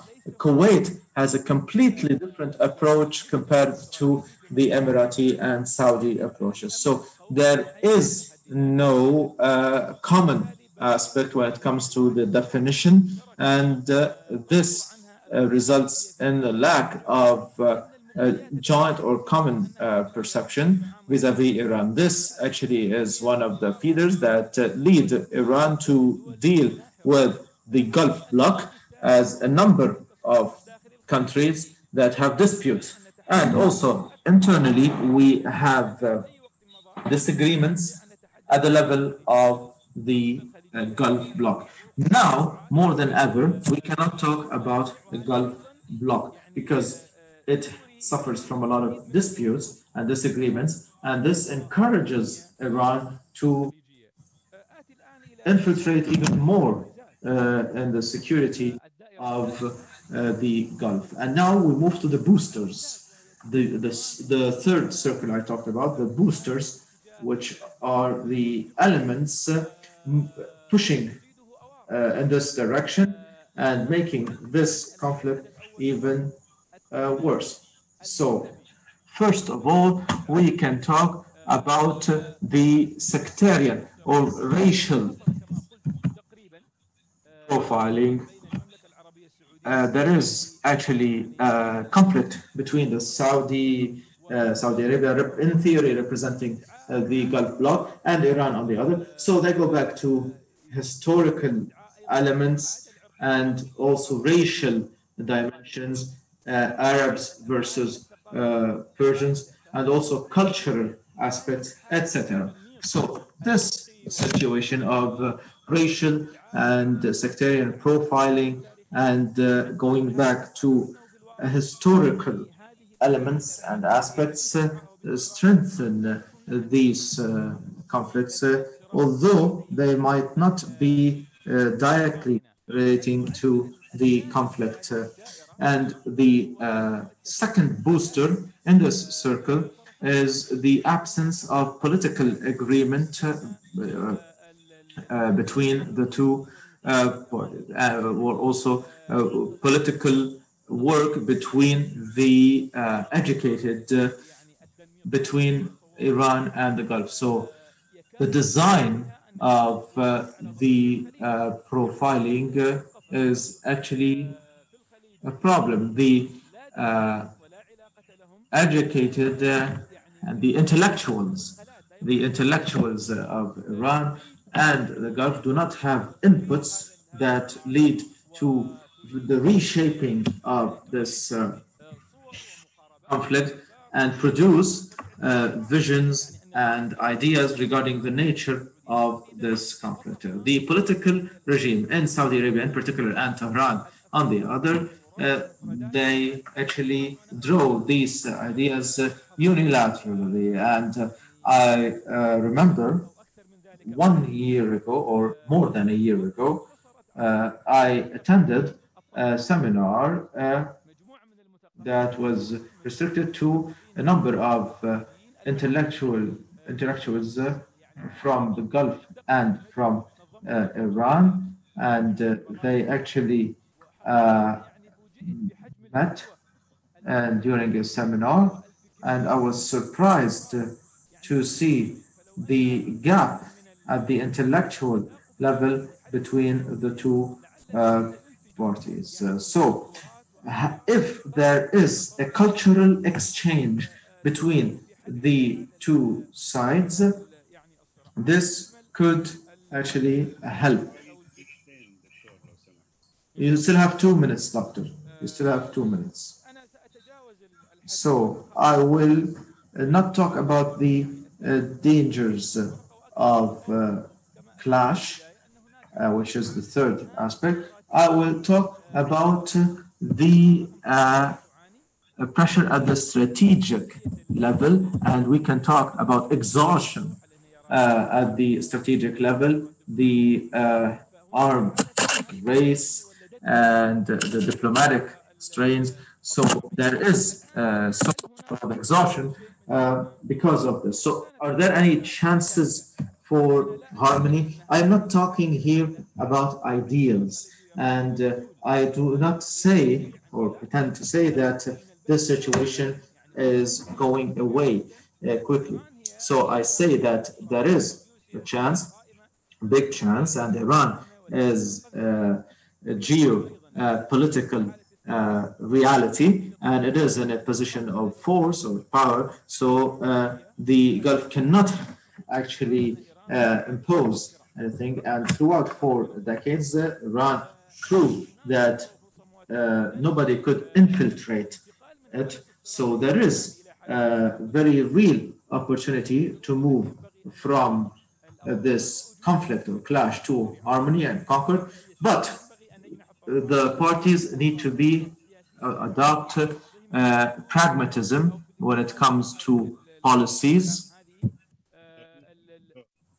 So being realistic and pragmatic. 1 minute, doctor, please. And also the second is distancing themselves from the repercussions of the US-Iran conflict, and also trying to get a definition, a common definition, and also designing a regional structure that could intervene to find solutions to the diplomatic disputes. And also the Gulf bloc needs to move from counting on the Americans and having some sort of cohesion at the strategic level. In order to start this harmony with Iran, you need to be one bloc, and you need to have your own level of leverage and the power cards that you can use to face the Iranian party. And sixth, exchanging at the cultural level. So having this cultural exchange away from the official regime profiling. So the intellectuals from both parties can sit down and talk and exchange culturally, which could lead to a product at the knowledge level and takes us to the harmony. Thank you. Thank you all. Thank you, Doctor, for your excellent contribution with us. This is a very thorny issue. Doctor Ross Harrison will deliver the next presentation. Dr. Ross Harrison he is going to join us. And I have studied in Pittsburgh University, and I actually have a lot of memories, and he actually focuses on the Middle East and the foreign policy of the United States. And he's a senior fellow and director of research at the Middle East Institute in Washington. He is also on the faculty of the political science department at the University of Pittsburgh, where he teaches courses in Middle East politics and U.S. foreign policy on the Middle East. For 16 years, he was on the faculty of the Walsh School of Foreign Service at Georgetown University, where he was professor in the practice of international affairs. He is the author and editor of several books. Dr. Harrison, the floor is yours. 15 minutes, please, sir. Thank you. Thank you, Dr. Ghanim. First of all, I want to say that it's an honor to be with all of my fellow panelists and all of those watching from around the globe. My only lament is that we're not in Doha. I find that conversations about the Middle East in the Middle East are the most edifying and the most exhilarating, but given the COVID realities, this is the second best thing, and as others have said, it has upside because others can contribute and come into the conversation. I think and I have a PowerPoint, but I'll make a few opening comments first. I think the topic of the conference and this panel, particularly the piece about GCC-Iran relations, is very, very timely. Timely for two reasons. One is that we've seen over the last year and a half how GCC-Iran relations can get out of control and can flare and spike into some type of open conflict. We've seen in the Persian Gulf, in the Straits of Hormuz, we've seen attacks on oil tankers, we've seen the attacks on Saudi oil facilities. So I think it is an omen of the fact that this relationship can actually move from a rivalrous relationship into an open conflict. And so understanding the dynamics and the modalities of the conflict, I think at this time is particularly important because of the danger to the countries, to the GCC countries, to Iran, and to the broader region.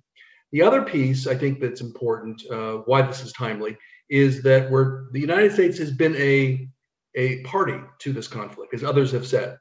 And the fact that we're transitioning to a new administration, I think, gives us an opportunity for a reset to say, what about the U.S. role has been constructive, and what about the U.S. role has been destructive? And therefore, what are some of the pathways forward for this very, very difficult relationship and this very, very difficult region? So I'm going to share my screen and start with a presentation. Dr. Ghanim, you can see the presentation?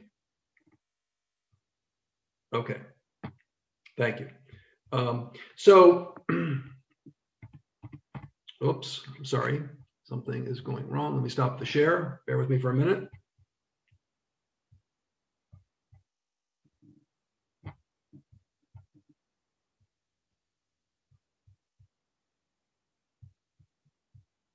الحالي أي حد من المشاركين يقدر يعمل raise hand برفع اليد علشان any of the participants could raise a hand if they want to participate. Thank you.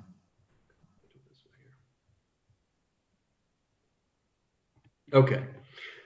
All right. We'll get started here. So my proposition in my paper essentially is that GCC-Iran relations have built-in ambiguity. And that ambiguity is destructive and corrosive. It's not particularly helpful. Sometimes we talk about strategic or constructive ambiguity as being something that's a good thing, constructive, right? In certain negotiations, in certain bargaining situations between states, ambiguity of language gives each of the parties the ability to interpret the language, interpret the negotiations in their own way, and allows them to claim some kind of victory, and also allows them to save face with their mass publics or with their populations and with their own government. So it can be a good thing. In this situation, ambiguity in the Iran-GCC relations has been corrosive and has led to further escalation of that conflict. So I'm going to unpack that for you. Before I do that, let me just set the stage here. And I think I'm repeating what some of my fellow panelists have already said, but I'll hopefully put a little different point on it. And that is that this is a region that is in the middle of transformation. It's a region that is coming into its own. For centuries, the region, part of the region was part of the Ottoman Empire. And then when the Ottoman Empire collapsed after the First World War, it fell under British and French tutelage. And the French and the British essentially set some of the boundaries in the region, particularly in the Levant, and they set the agenda for the region. And then we transitioned to the Cold War, where the states that were emerging into independence, from emerging out of the yoke of colonialism into independence, formed alliances either with the United States and the Soviet Union. And it was the United States and the Soviet Union largely that set the agenda for the region. And what we're seeing today is a regional transformation. The dynamic between the GCC states and Iran is just part of that transformation. It's not the entire transformation. Turkey is a protagonist in the conflict, Israel on the military side, less on the political side, but Israel's also in this mix. So we have major regional powers that are driving the agenda of the region right now. And it's important, I think, to see the GCC-Iran relationship in this context. The reason for that is there's a tendency to personalize the conflict, to say that Iran is a malign actor with hegemonic intentions, or on the Saudi side, critics of Saudis in the UAE might say that they're aggressive and increasingly assertive and belligerent. So I think looking at this within a broader regional framework and a more of a historical framework allows us to see that this is a struggle for power. It's a struggle for regional influence. And though there are personal dimensions to the conflict, it's largely structural. There's a structural change that's occurring in the region. So let me talk about this ambiguity that I referred to in the relationship. Essentially, the GCC-Iran relationship is embedded in what I call a two-dimensional conflict system. And what's important about the conflict system is that kind of like a tornado, it creates an unvirtuous cycle. The two levels of conflict between the GCC states and Iran feed on each other. Now, let me start with the first dimension, the state-to-state conflict. And in this conflict, for the most part, the military aspect, the kinetic aspect of that conflict is frozen. Yeah, we do see skirmishes, as I mentioned, in the Persian Gulf. But for the most part, there are very few territorial claims, one party to the other. UAE, obviously, and Iran is an exception to that rule.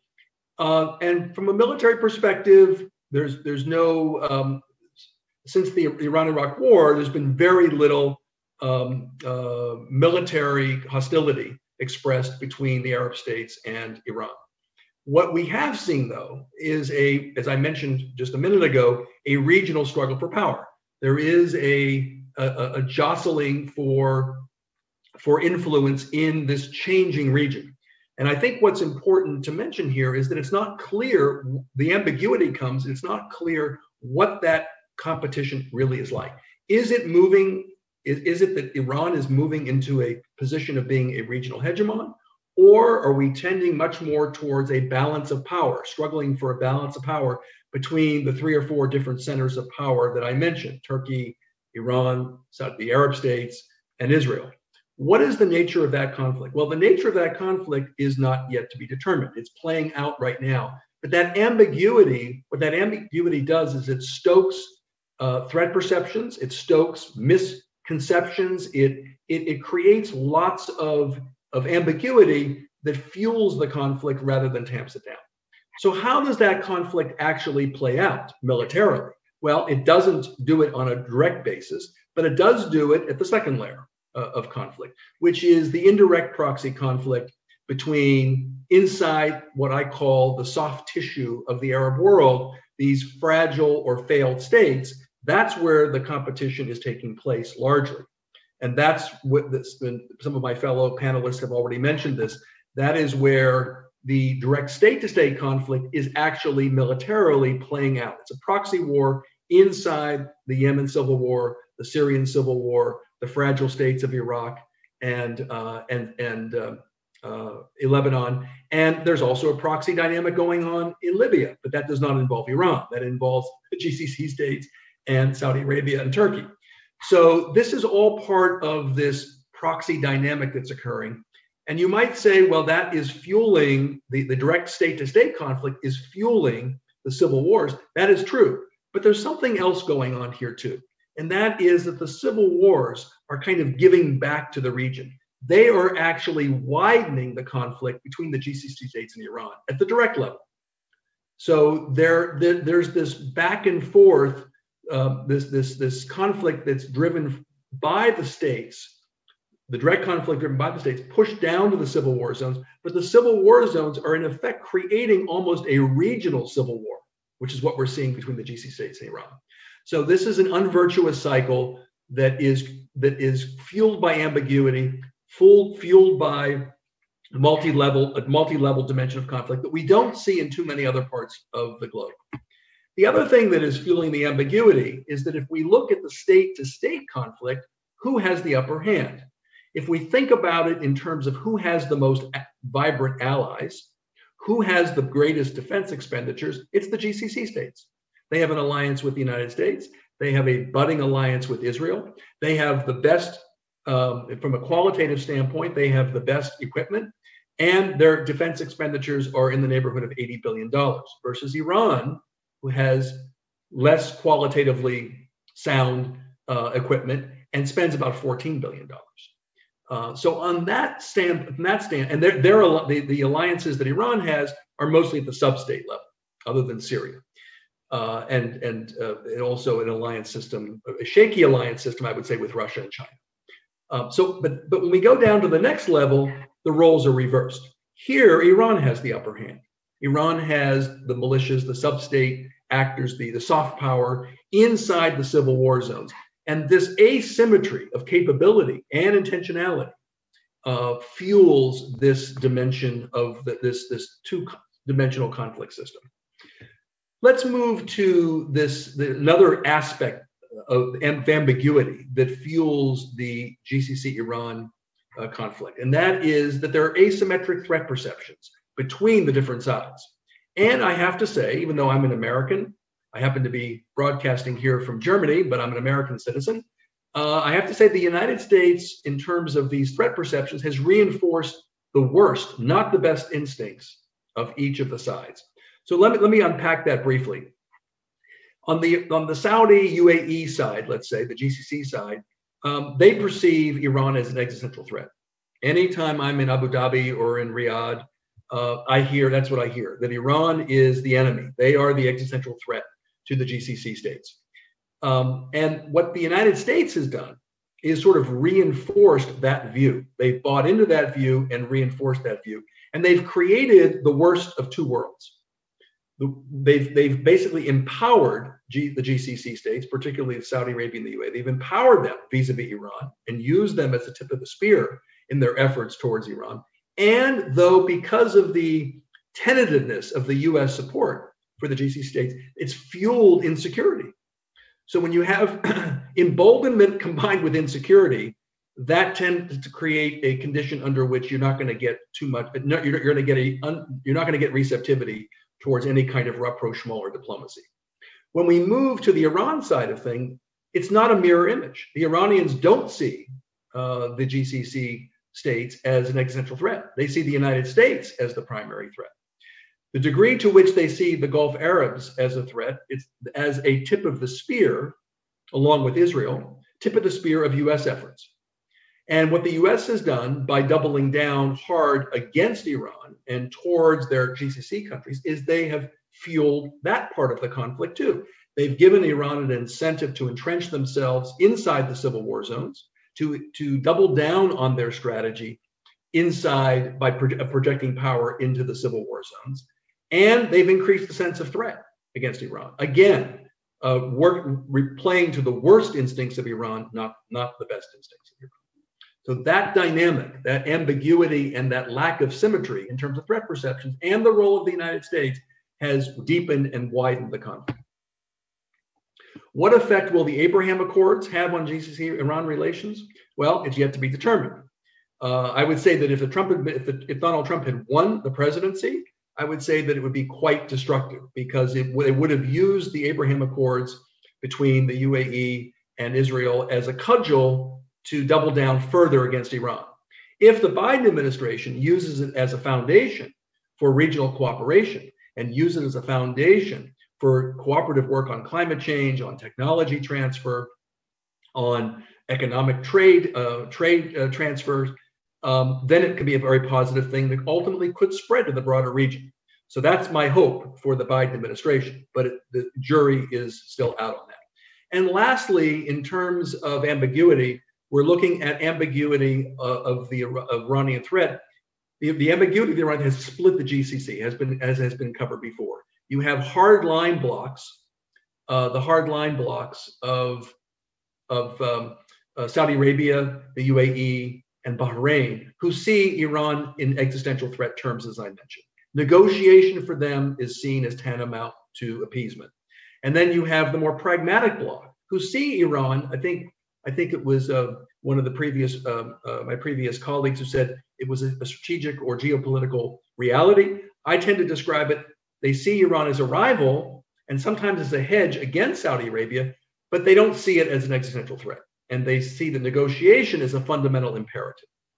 Now, what has happened is that this ambiguity, the ambiguity of the threat itself from Iran, the fact that Iran is not really posing, it's not clear that Iran has either the intention or the capability to become a hegemonic power. The fact that Iran is really not threatening territorially any of the states within the GCC. That ambiguity has widened the divisions between these two different blocs. And as we have seen before, some of the split within the GCC comes because of different economic interests. As we know, Qatar shares a offshore gas field with Iran. And so they tend to see Iran in more complex terms. We see the different domestic political realities. The Saudis tend to see their own Shia population as a fifth column, more beholden to Iran than to the kingdom.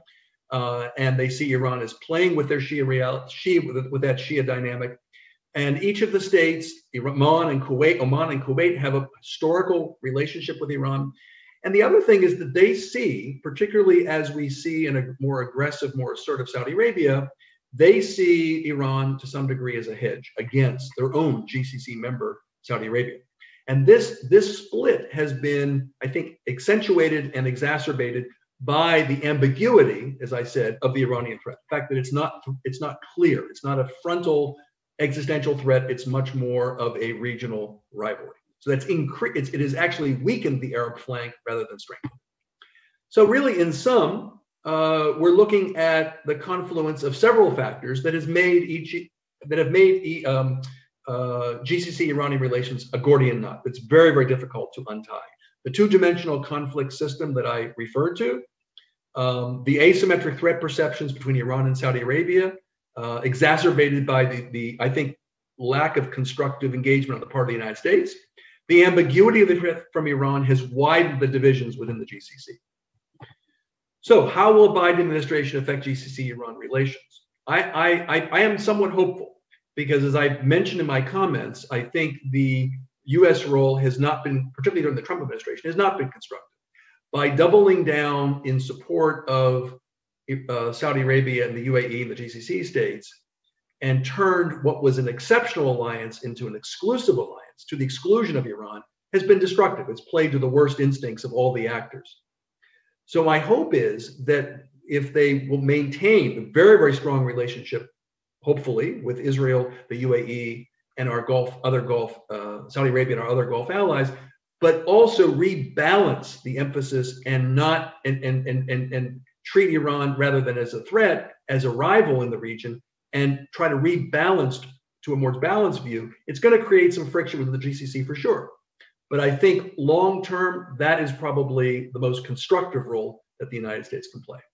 And lastly, just a bit of advertisement. If you're interested in these topics, Paul Salem, the president of the Middle East Institute, my colleague, we've written and edited 2 books on escape this conflict trap dynamic that I referred to, and from chaos to cooperation. And I want to thank my colleagues, and thank you very much.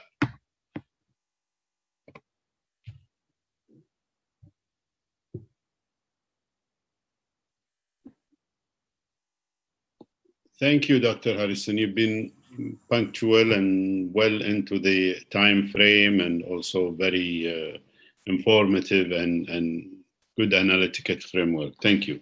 Thank you. Now we have the Q&A, and we have at least two,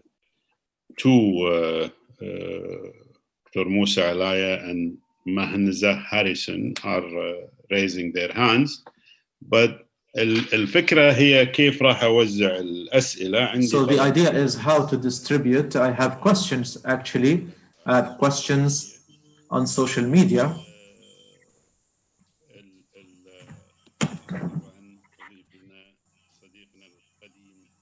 So our old friend Khalil Jahshan, we got his message. So there are the comment regarding Banana Republic. So 3 minutes each. So what I will do, I have less than 9 questions. So I have 9 questions. I will have 3 questions addressed to each because they are general questions, except for the question addressed to Dr. Abdullah regarding peace with Israel and the opinion in Oman. So I have a question addressed to Dr. Abdullah. Please, if you can, write down notes. At a later stage, you can answer after we finish our interventions. Musa Asaf, how do you see the repercussions of the assassination of Mohsen Fakhrizadeh, the Iranian nuclear scientist, when it comes to the security of the region? So I will be brief. This is the question. And also Musa Asaf, within the newly elected US administration, do you think that there will be some sort of Iranian Gulf rapprochement? And the last question is to Dr. Abdullah. In light of some talks of Oman signing a peace agreement with Israel, how do you see the future of the relation between Oman and Iran? There is also a question, Juan, Fuad Saisu, how can we change, transform the dangers and the hazards and the challenges of the Arab Gulf relations with Iran to opportunities that support the strategic interests of these countries? And Wajih Saman, Dr. Abdullah al-Ghailani, what are the factors that can motivate the Gulf countries from reaction vis-a-vis Iranian US relations to action? And a question by Murad Juan. So Murad Onachur. Why don't Iran and GCC sit أنا مش قاعد أترجم، قاعد أنقل لأنه وصل بالإنجليزي at the negotiating table and discuss differences. يعني سؤال منطقي. أيضا This is a logical question. And also question to Dr. Abdullah. This is a question from Mansour al-Maswari. This conflict, so is the conflict between Iran and the Gulf is based on competition or the hindering of the interests of the other countries? Let me start with Dr. Harrison. To what extent the political systems or regimes affect the nature of the relationship between Iran and the Gulf? And also another question, what is the effect of the collapse of the regional Arab system, for example, Iraq, Syria, Egypt? So what is the influence on the tension between the Gulf and Iran, and also the security engagements of the United States at the international level and the Gulf level in particular. So will this lead to a reduction of local domestic conflicts in Gulf countries? Some people or someone asked a question regarding the papers. So putting all the papers together, and they will be published as a book published by the Arab Center for Research and Policy Studies, and it has happened in the past. 4 books have already been published. So we start with 3 minutes according to the arrangement. Dr. Musa Al-Laya, please, the floor is yours. Thank you, Dr. Ghanim, and I would like to thank all the participants, and this is an excellent session and talks about key issues. I have a question regarding the balance of weakness between the two parties, like Dr. Abdullah said. I do not think that there is a balance of weakness. There is an upper hand for Iran at different levels, whether the economic, and here I'm talking about production, and also self-sufficiency when it comes to the food security, which is the cornerstone. Iran could have been stronger and stronger had it not been under international blockade. From a military perspective, Iran is stronger in terms of military ideology and the human factor, and the cultural aspect and the cultural exchange, as he mentioned. It is not enough. I think that there should be a dialogue at the religious and sectarian level. And he mentioned the fact that Iran does not have a strength or a major power in the region, but I say that Iran has proxies in the region, very strong ones, and is working at this level in order to show the efficiency through the Houthis and Hezbollah. So how were these militias created and linked together in the region, despite the fact that Yemen, for example, and other, thank you, yeah, it's clear, thank you, Dr. Musa. I'm sorry, we are really short on time. I have 3 minutes, no, I'm sorry, 2 minutes, not 3, I'm sorry. The last question is how to deal with the Yemen dossier. For example, Saudi Arabia and the UAE are fighting Iran in Yemen, but at the same time, we have political and military problems. So we do not know whether the Saudis and the Emiratis are supporting Iran. I'm so sorry to interrupt you, doctor. I'm sorry to interrupt you. Yeah, your idea is conveyed. Thank you, doctor. Mahnaz? Thank you. I don't seem to be able to write a question, and my question is to Dr. Abdullah about him. In your presentation, you mentioned several times cultural gathering, and that's the way that we can go at a solution, perhaps, or a conversation is cultural approaches. Would you possibly give some examples of what do you have in mind? Thank you very much. Thank you. خليل تفضل خليل جهشان. شكرا. Thank you, dear Dr. Ghanim. I would like to thank you all and greet you all, dear participants. My question is addressed to Dr. Harrison, and I will ask directly in English. Impressed and fascinated by your slide showing the mutual perceptions in Riyadh and in Tehran regarding the threats from each side and how it's perceived in each other's capital. What I found intriguing in that is comparing, let's say, the Iranian perception, the fact that the Gulf states are not necessarily a direct threat to them, comparing that, let's say, with the public opinion. The Arab Opinion Index, the recent version, 2019-2020, showed that most Arabs in at least the 13 countries surveyed shows that 58% of them see equal threats from the United States and Iran. So even though the Saudi and let's say the US perceives or accepts and swallows the argument that Iran is the threat, yet Arab public opinion sees the US as much of a threat as Iran is to Arabs.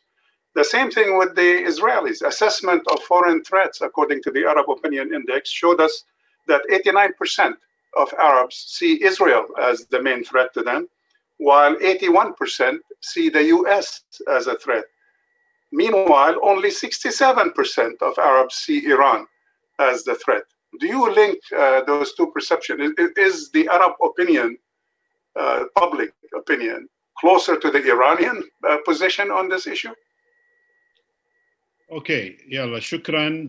الان نبدا بالاجابه الاسئله. Thank you. So now we will start with the answers. So we will start just like we started with Juan. We start with Dr.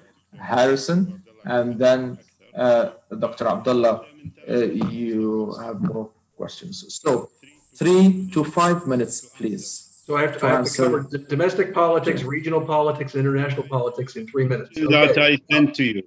No. All right. Well, let's try to do it as we can. Let me answer. Our profession is to talk, you know. Let me answer some of the last question first about public opinion. Yeah, I've seen some of the same data. The Middle East Institute has an association with something called the Arab Barometer, and then an organization in Istanbul called Istanbul. And so I've seen some of that same data. What I was referring to is really the perception at the very top. And in terms of the leadership and the fact that the Saudi leadership and this actually answers two questions. They do it for strategic purposes because I think the fact that they see Iran as an existential threat has to do with what they're seeing Iran do inside the civil war zones in what they see as their strategic backyard. Whereas the populations don't necessarily perceive it the same way. So I agree with you, but they also do it for domestic political reasons. Each of the countries in the region have domestic legitimacy challenges. And so using Iran as the foil, using Iran as demonizing Iran has worked reasonably well, I think, in Saudi Arabia as Saudi Arabia is moving through this transition of power. And so I think that it helps them domestically, but you accurately pointed out that does not necessarily reflect the view of the mass publics in those countries. And so if you're looking for some kind of hope, perhaps, whether in fact that there is some kind of a mirror image between the Iranian mass public view and the GCC or the Arab view, that hope might be that ultimately leadership opinion will reflect public opinion. We have not seen that in the Middle East for decades, but that might ultimately happen. Some of the other questions that were asked, let me go back. There was one about the assassination of Iran's major nuclear scientist. Listen, the way I see this was an attempt by either the US or by Israel to basically tie the hands of Joe Biden when he comes into power. Because on the heels of the assassination of Major General Qasem Soleimani last January, this makes it very, very difficult for any political leader, particularly President Rouhani, he's going to be in power at least for the next 6 or 7 months, for him to really seek any kind of diplomatic channel with the United States. And I think it also perhaps increases the likelihood that in the next Iranian elections, I think it's next June, that a hardliner will prevail in that election. And that, I think, doesn't serve the strategic interest of Israel. It doesn't serve the strategic interest of the United States, but it does serve the political interest of the Trump administration and the current administration, current government in Israel. So I think how that will play to GCC-Iran relations, it's not going to help. It won't be helpful because if the U.S. hands are tied in terms of the way in which it can rebalance its role in the region, if it doesn't have a receptive Iran, then it's going to be very, very difficult for the U.S. to play that kind of more neutral, more balanced role that I advocated for. I think there was another question about, and please cut me off when my 3 minutes are up. I think there was a question about the civil wars. أعتقد أن كان هناك سؤال. Have I run my 3 minutes? No. You have 1 minute. Okay, so there was another question about the civil wars and what role they play.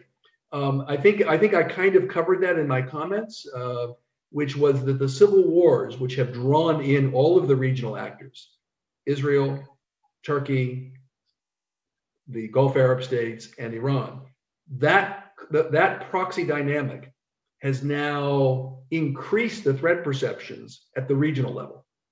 So in a way, what the civil wars have done, the individual civil wars, have kind of almost created within this regional transformation that I spoke about, almost a regional civil war.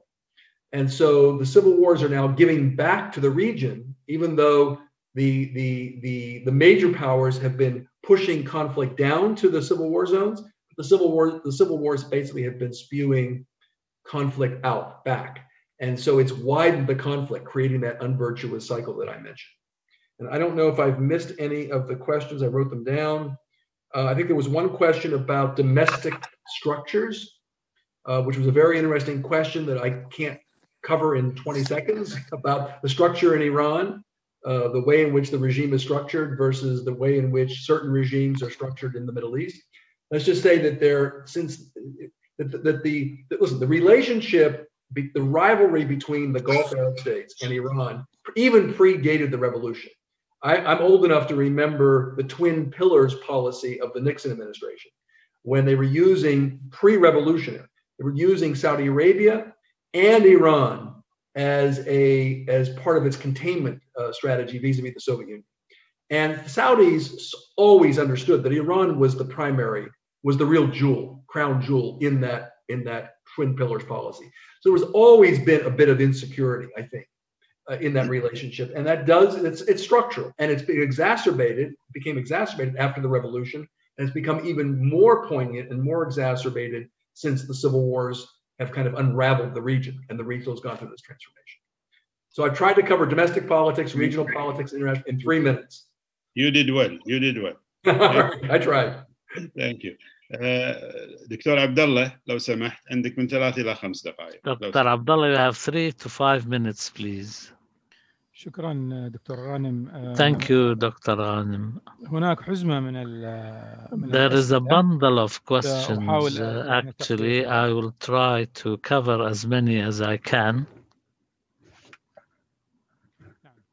فيما يتعلق بالعلاقة العمانية الإيرانية فيما لو As for relations between Iran and Oman, if there is a peace agreement with Israel, the state of Oman has supported the peace agreements between UAE and Israel and Bahrain and Israel, but there are no indications, at least for the time being, that Muscat can go beyond that, ربما for internal and political considerations. I can safely say that the public opinion in Oman is almost totally against that. This is something the government would have to take into consideration when taking a decision of this magnitude. There are no indications that for the time being, at least, Muscat can go beyond mere support of the peace agreement. But if there is such an agreement, I don't think it will have a negative impact. We know the Omani foreign policy is very pragmatic indeed. And also the visit by Netanyahu in October 2018 to Muscat did not impact the Omani-Iranian relations because Tehran did not show a strong reaction to that. So therefore, I think even if Muscat goes all the way to establishing a peace agreement with Israel, I don't think there'll be some diplomatic denial on the part of Tehran, but at the end of the day, the commonalities, the interests between the two countries will make both countries keen on maintaining the relations between them. There was a question about what can incite the Gulf countries to move from a reactionary to a proactive role. We have to understand the dispute between Iran and the GCC in its core aspect. Iran has a project. Iran utilizes all its resources, financial, political, and otherwise, to fulfill and implement this project. In comparison, the Gulf countries have no such thing. Until now, all what they do is just mere reactions to what Iran says or does. They have no strategic parameters which are fully explained and agreed upon, whereas Iran moves through this project. Musa said Iran is stronger. I think the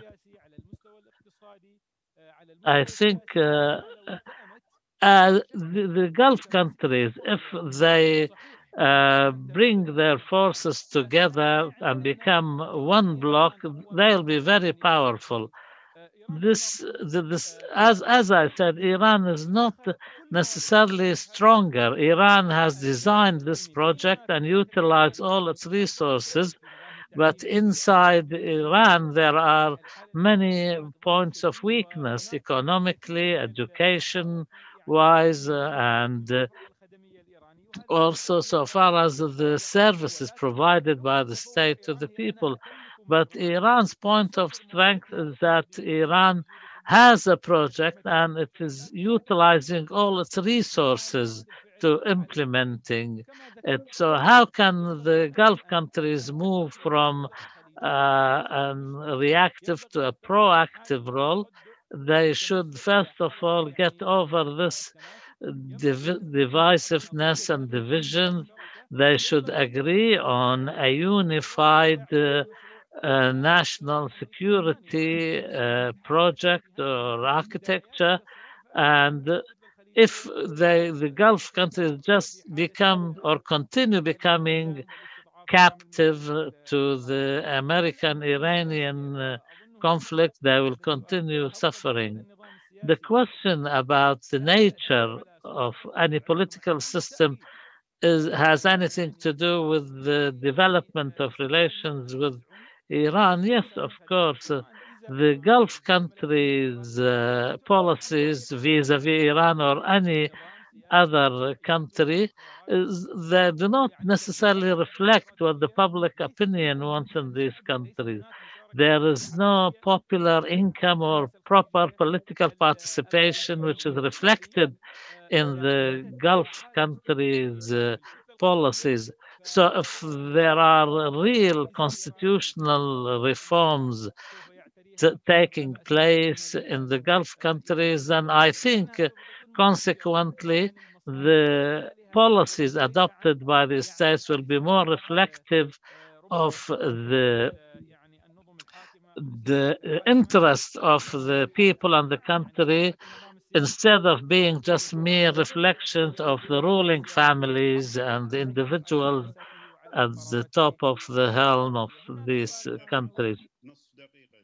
Half a minute, please, Doctor. The cultural exchange or political exchange, if this takes place, I think it will produce outputs at the political level which can influence the political minds, and this can lead to more reconciliation between the Gulf and Iran. Now we move to Mr. Juan call. There is one late question about the role of Turkey in addition to the other questions. So with regard to Turkey, A kind of Cold War has developed between Turkey and Saudi Arabia. There's a boycott of Turkish goods now in Saudi Arabia. They are at daggers drawn, backing different factions in Libya. Of course, Turkey strongly backs Qatar, and Qatar just bought 10% of the Turkish stock exchange. So this is a completely different fissure than the one between Saudi Arabia and its allies and Iran. And they don't overlap much. Turkey is on the GCC side with regard to Syria, but that hasn't turned into any kind of warmth in the relationship. Turkey does not forgive Mohammed bin Salman for assassinating Jamal Khashoggi on Turkish soil in Istanbul, and has leaked damaging information over and over. So that's a complicating wrinkle. It, however, seems to me to be a sideshow. The big conflict is still with Iran. And the thing about Iran that nobody has brought up is that the United States, under Trump, has launched a war on Iran, an economic war. In international law, if you brought a lot of ships up on somebody's shore and stopped them from trading, that would be an act of war. It would be recognized as a casus belli in international law. Well, the United States hasn't done it, has done it through invisible means. They've slapped a financial sanctions on Iran, that even on its central bank, that make it impossible to trade with other countries. And has gone around strong-arming Iran's importers of its oil to not import Iranian oil. Reuters suggested that as of last May, Iranian exports of petroleum may be as few as 80,000 barrels a month. That's nothing.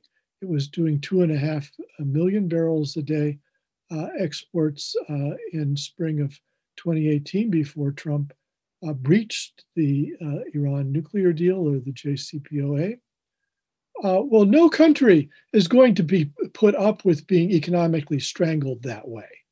And why anybody would expect Iran to put up with that is beyond me. Maybe the intent is to provoke Iran to do something rash, so as to have a pretext for military action. I don't know, but people were asking me, what about negotiations?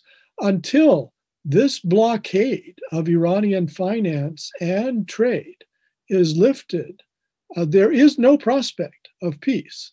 Iran will act out. It's already kind of tried to demonstrate to the UAE and Saudi Arabia that there will be a cost to trying to strangle the Iranian economy, because the GCC is encouraging the United States in this path. This is war by other means. And the proxy battles that Professor Harrison rightly pointed to are another means of Iran acting out.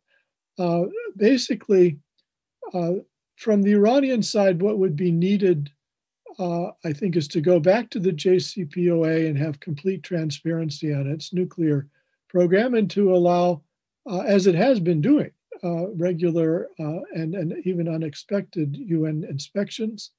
I don't think there's any prospect of its giving up its nuclear program.